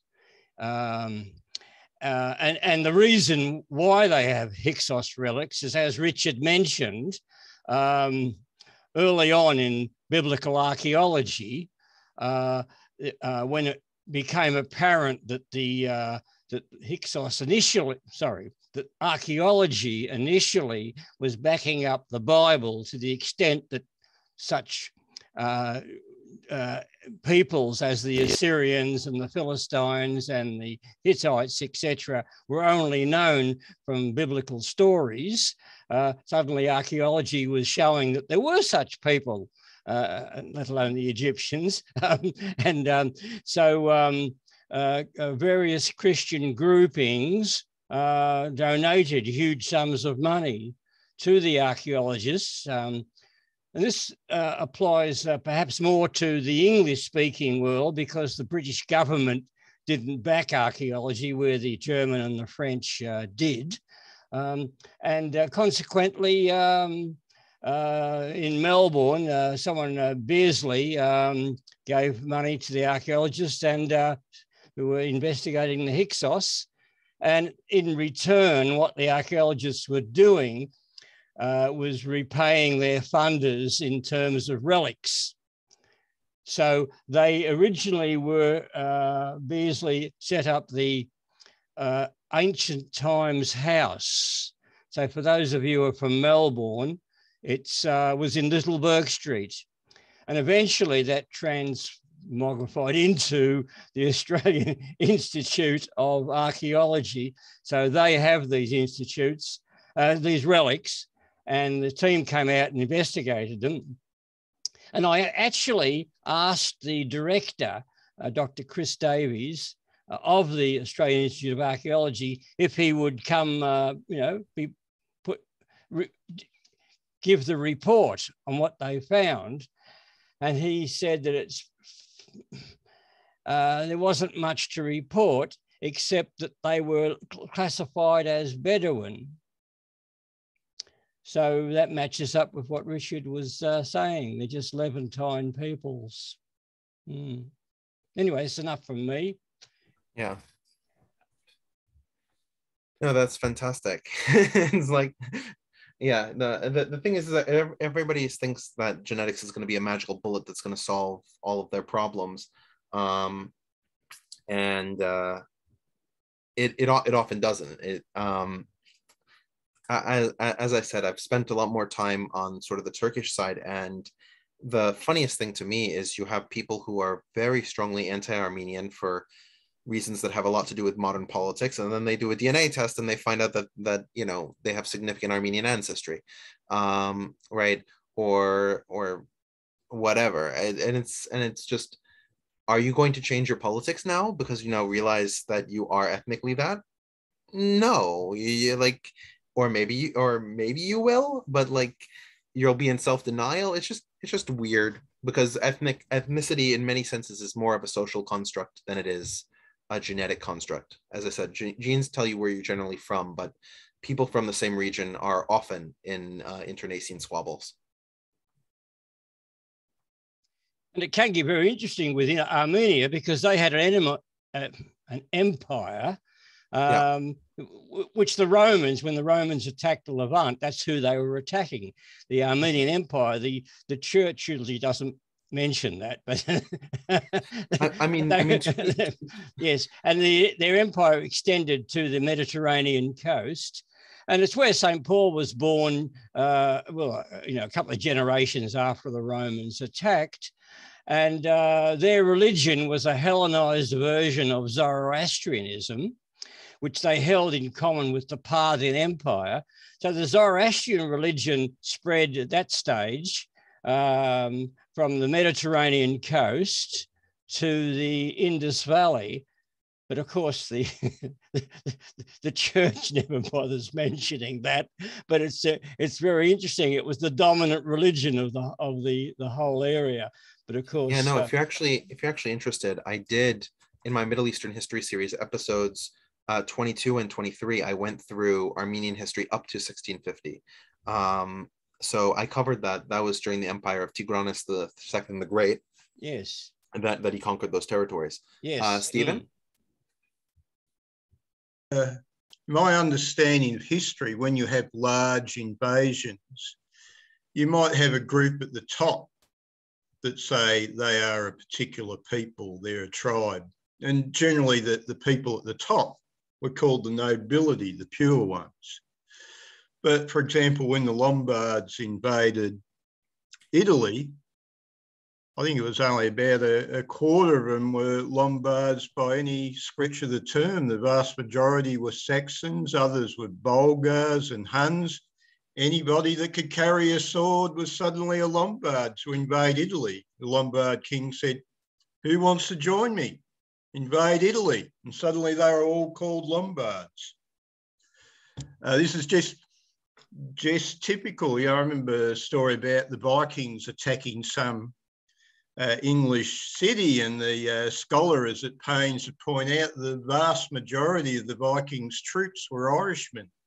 So the Vikings went to Ireland. Who wants to invade this very expensive, valuable English city? Okay, line up, boys, join up. And this would be the case with the Hyksos. They would have been just about anybody who was thought, well, invading Egypt's a good idea. This guy's got, who knows, maybe his chariot forces were Indo-Europeans. They thought, oh, we're not getting a good deal from our own king. We'll go and join with this Canaanite king because he's given us the goods. He'll give us the women and the slaves and all that, and we'll fight for him.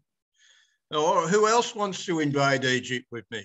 Probably all these different Bedouin tribes. That's everywhere in history. I find that people got this strange idea that an invasion force are always pure card-carrying members of a particular tribe. No, I think that's accurate if we go with the Hyksos being invaders, right? If we go with the Hyksos taking power through the Egyptian power structures in the 14th dynasty and simply replacing the 14th dynasty by exploding the outer side of the shell, then you don't even need that, right? Because you already have a lot of Semites from different extractions and Egyptians who are already part of a bureaucracy under the 14th dynasty, and then it just becomes the 15th dynasty. So it could be either or.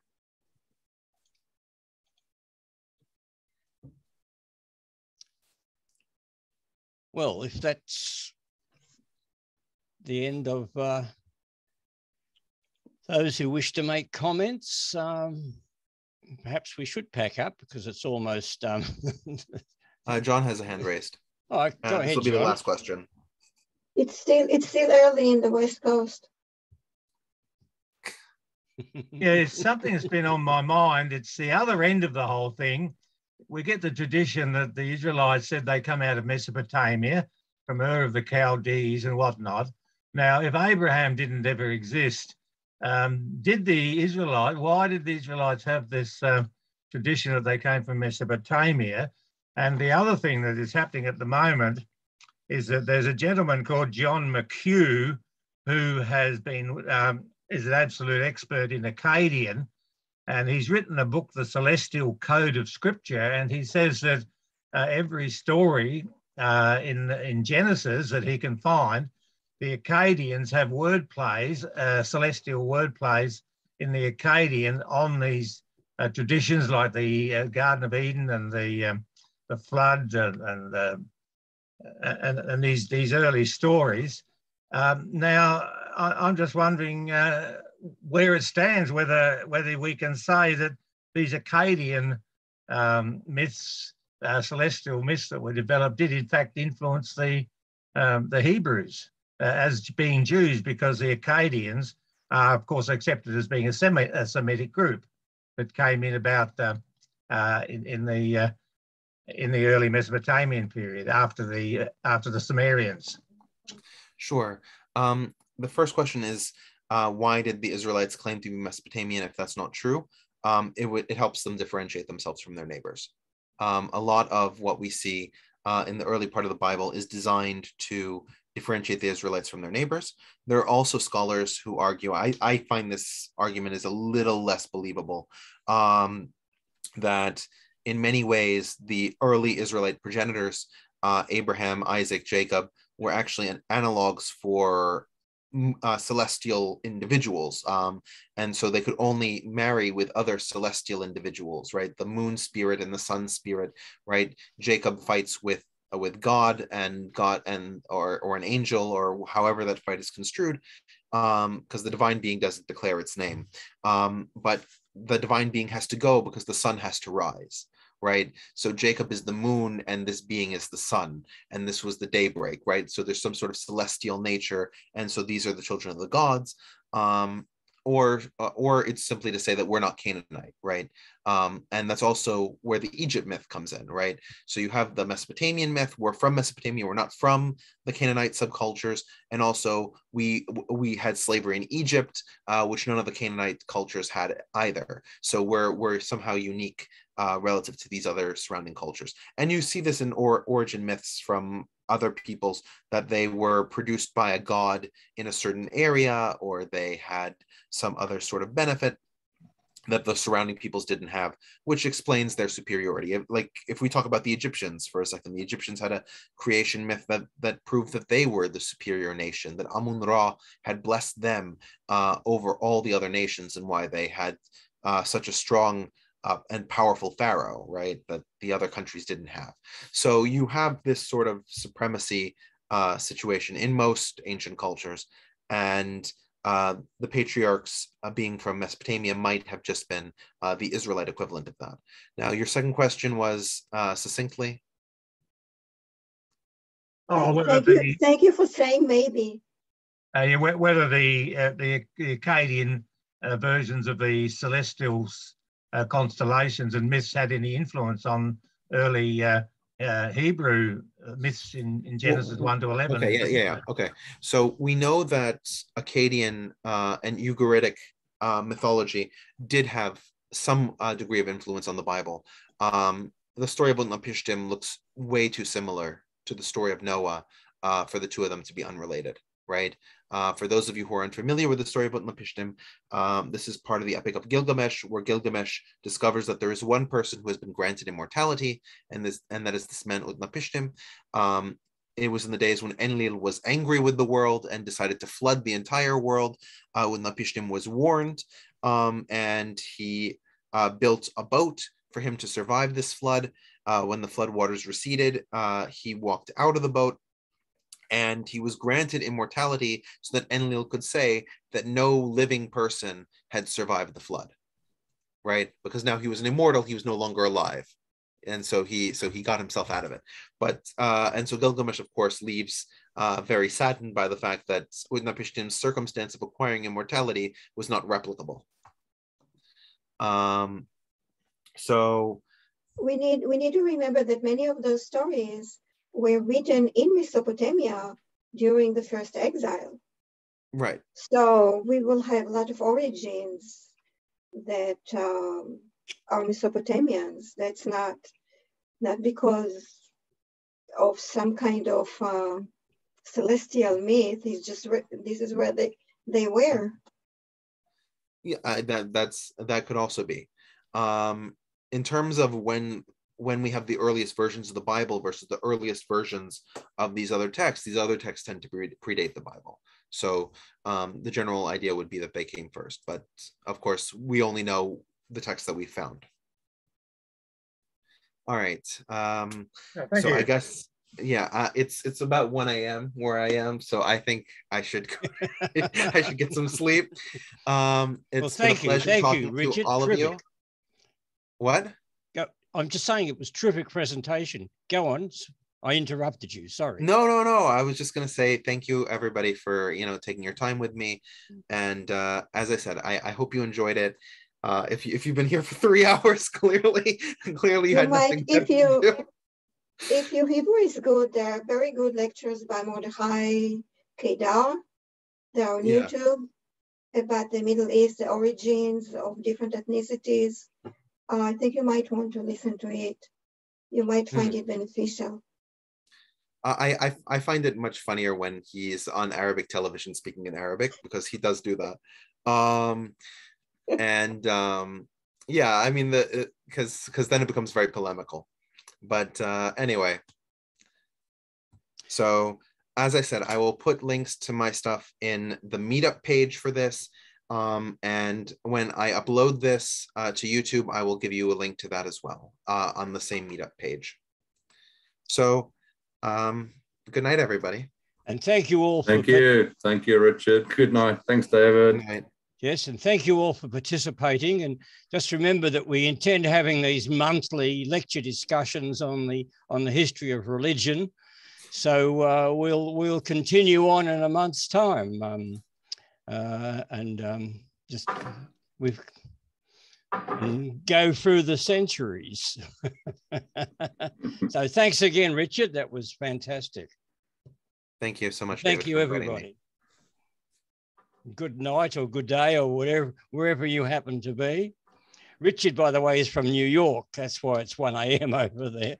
We're here. It's just 5 p.m. in Melbourne. Yes. Yeah, I was going to say, you can hear the accent, right? Accent, yeah. I mean, I could have pretended to have an Australian accent and start talking a little bit more like this, but I thought it would be a little insensitive.